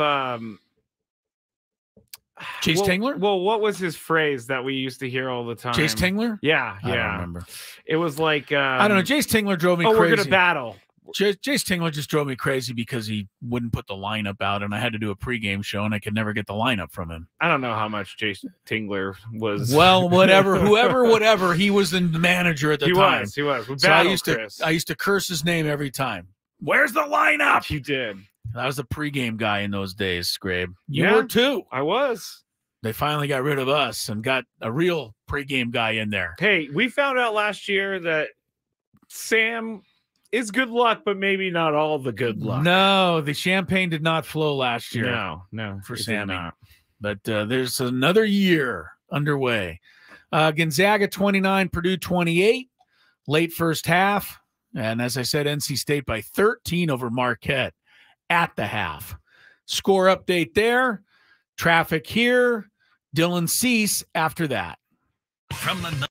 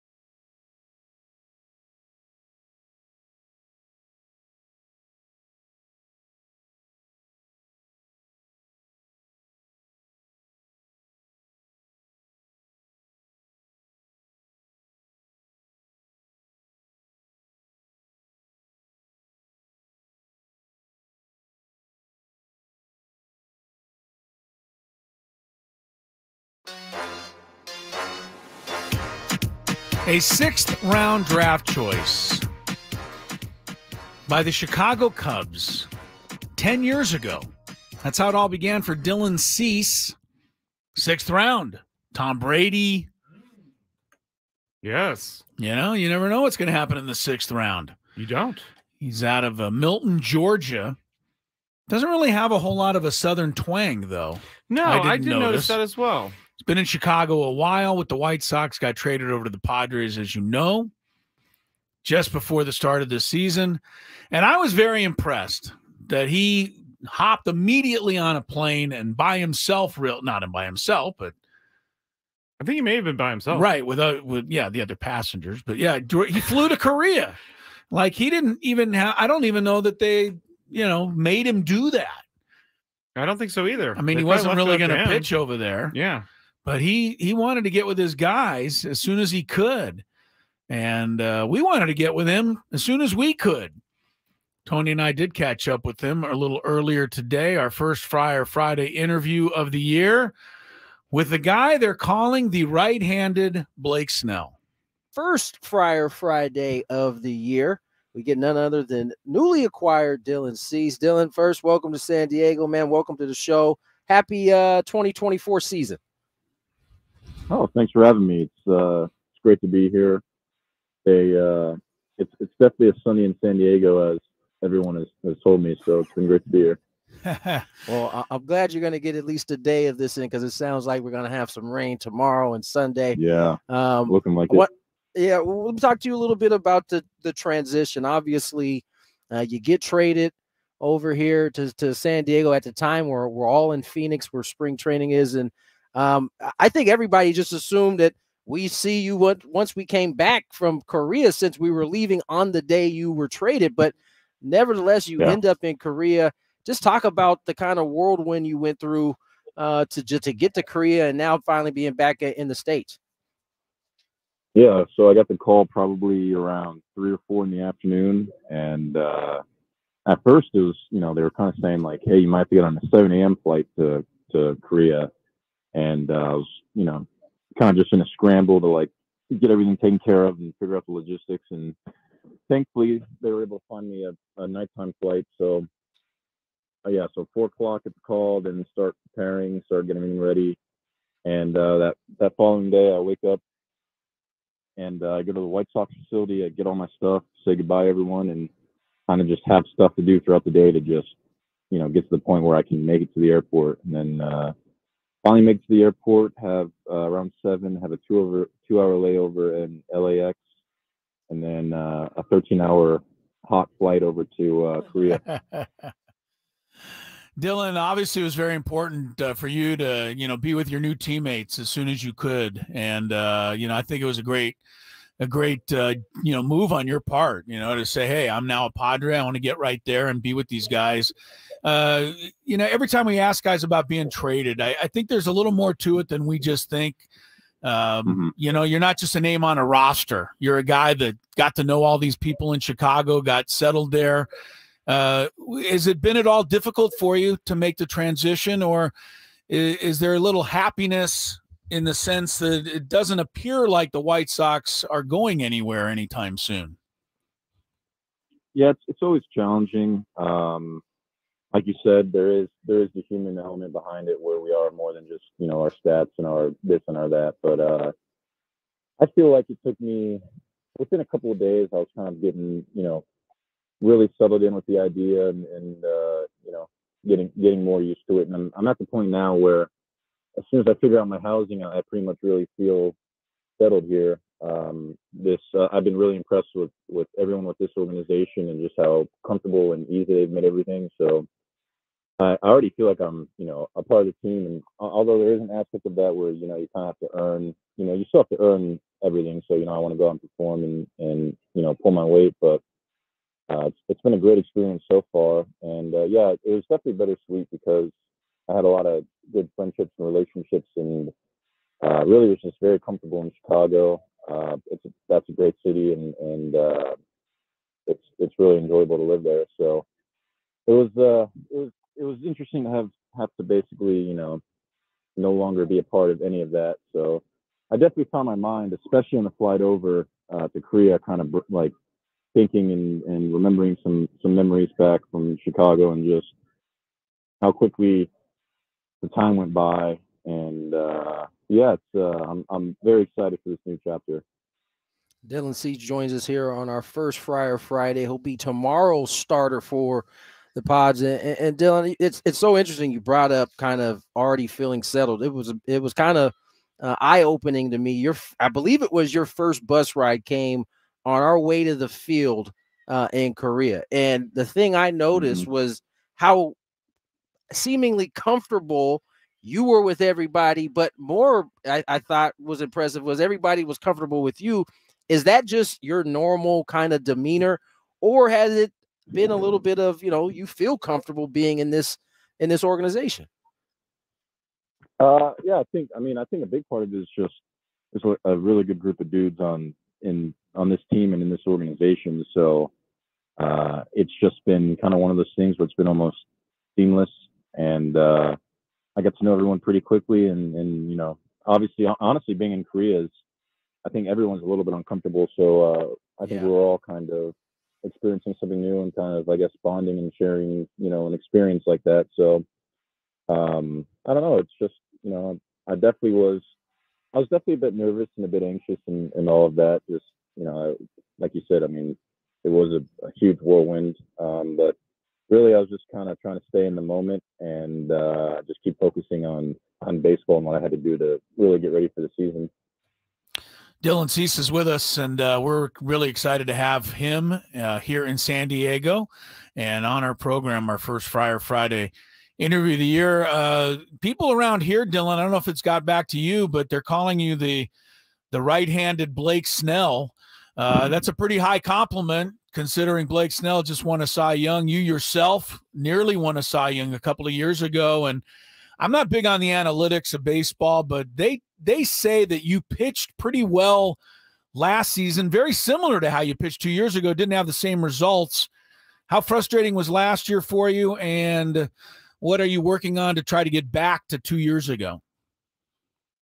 Yeah, I found last year to be pretty frustrating. I feel like I really only pitched, up to maybe 30 or 40% of my ability. I had a lot of starts where I just wasn't executing much of anything. So, yeah, I mean, the biggest thing is just really making sure that the process is locked in, which kind of gets refined every year. And for me too, it's just making sure the mechanics are locked in, and I'm kind of focused on what I need to focus. And yeah, it's actually been really nice working with Ruben here, kind of getting his input on things and being able to talk with really all the other starters and all the other pitchers. Yeah, so I mean, it really, at the end of the day, it's just with pitching, and it can be something as simple as you just get a little feel from, you tweak something and then all of a sudden it's automatic. And unfortunately, it's not always as easy as it, happening instantly. Last year, I mean, I didn't really find a good feel till the end of the season. But I'd like to think that a year like last year is sort of just like a character building year, and a year where it's like, if I can go out there and pitch and provide value and do things while I don't know where the ball is going and I, don't have a good feel, then, that's kind of like showing that even at my worst, I'm able to go out and provide something and compete. So hopefully I just learn from it and carry a little bit better energy and mindset and all that into this season. Dylan, one of the things I've noticed in watching you pitch last couple of years and in your outings here so far in a Padre uniform, you are a part of this kind of generation of pitchers, and I'd say like in the last 10 years that doesn't have the long arm swing. It's kind of short, almost by your ear. Have you been one of those guys that was always this way, or did you make an adjustment to kind of get to that where you are now? I never did anything consciously to change that. It just happened as years went by. I'd like to think it's just my body kind of figuring out the most efficient and best way to sustain, high power output with kind of the endurance and, going out every 5 days and pitching. So there's actually videos out there. My twin brother sent it to me the other day, and it's some guy made a video of like my arm path from 2016 to now, and I used to have an extremely long one, but for whatever reason, it's just shortened up over the years. Twin brother. There you go. Here's that's something we did not know. I don't know that anybody knew that, but Tony, you can drop that now on the broadcast. Right. Hey, Dylan, I don't know where I get some of these crazy questions. Last year we had a guy named Matt Carpenter. He's now at the Cardinals, and I don't know. The big thing we all noticed about Matt Carpenter was his mustache. So we get Dylan Cease, and first thing I said is, this guy rocks one of the best mustaches in baseball. But then you came to San Diego and you've kind of covered it up with the beard. Is this what we're going to get this year, or could we see a return to the mustache only? Yeah, anything's possible. I had a much longer beard in Arizona, and then before the flight to Korea, I wanted to get trimmed up, and the guy ended up cutting off a bunch of it. So I borderline was ready to go back to the stash then, because all that hard work I put in just got clipped away. But it's possible. For now I'm enjoying the beard, but I do like the mustache, so I would definitely say there's a solid chance it comes back. Now, one more before I let you get out of here, Dylan. Obviously, your start day is tomorrow, should the weather cooperate. You got the one start here earlier this week. What's your feelings about the pitching in this ballpark and off that mound? I know every mound is a little bit different every city you go to. You've had the opportunity to pitch here before. What are your thoughts? Yeah, I mean, it's definitely a pitcher-friendly ballpark, and mix that with one of the best defenses around. All the cards are definitely stacked in my favor, but at the end of the day, it's, can I go out and execute and put the ball where it needs to be put? But yeah, I'm feeling great about it. I mean, like I said, definitely one of the more advantageous situations of my career in terms of pitching. So yeah, hopefully it's just one of those things that I get more and more and more comfortable, and I'm able to carry that all the way through the end of the season. Well, we definitely know everybody here in San Diego certainly excited to have you as a part of this ball club. Good luck tomorrow on your first start, and we appreciate you coming on today. Thank you. I appreciate you guys having me. Thanks, Dylan. Dylan Cease there for the San Diego Padres. Awesome. Good start to Friar Friday there. Dylan Cease, thank him for coming on. Padres wearing the City Connects tonight. They are. I saw them Friday night hanging up in their lockers. I really like the City Connects. Me too. I thought maybe they'd get a little old on me, but I just enjoy the Friday night games and the City Connect, and I hope they stick with it for a long, long while. A couple of updates here on the NCAA tournament scoreboard. Purdue fending off Gonzaga at this point. Halftime, Purdue 40, Gonzaga 36. Looks like it's going to go through the second half, though. Gonzaga's given them a really good game, and you got to give Mark Few a lot of credit. They stunk when the Aztecs played them earlier this year, and they weren't even that good when USD played them earlier this year. But now here they are. Gonzaga's figured it out, and they're giving Purdue a good one, 40-36. Meanwhile, NC State, Magic, maybe. They're up 13 on Marquette, 44-31. There is still 15 minutes to go, but NC State led by 13 at the half. Still leads by 13. Later tonight, Houston and Duke. Also later tonight, Tennessee and Creighton. And then tomorrow it'll be the Elite Eight, and I'm going to miss being in the Elite Eight because it was fun being in it last year. Yeah. But, Connecticut just would not have any of it. Yeah, of course. All right, batten down the hatches. The rain could be coming tomorrow and Sunday. You know what that means. Enjoy Padre baseball tonight. Yes. Joe Musgrove going to take the hill. Sammy Levitt going to take the mic and have the Padre pregame show for you next. For Skraby and Tony, I'm Chris. Enjoy baseball on 97.3 The Fan. Good night.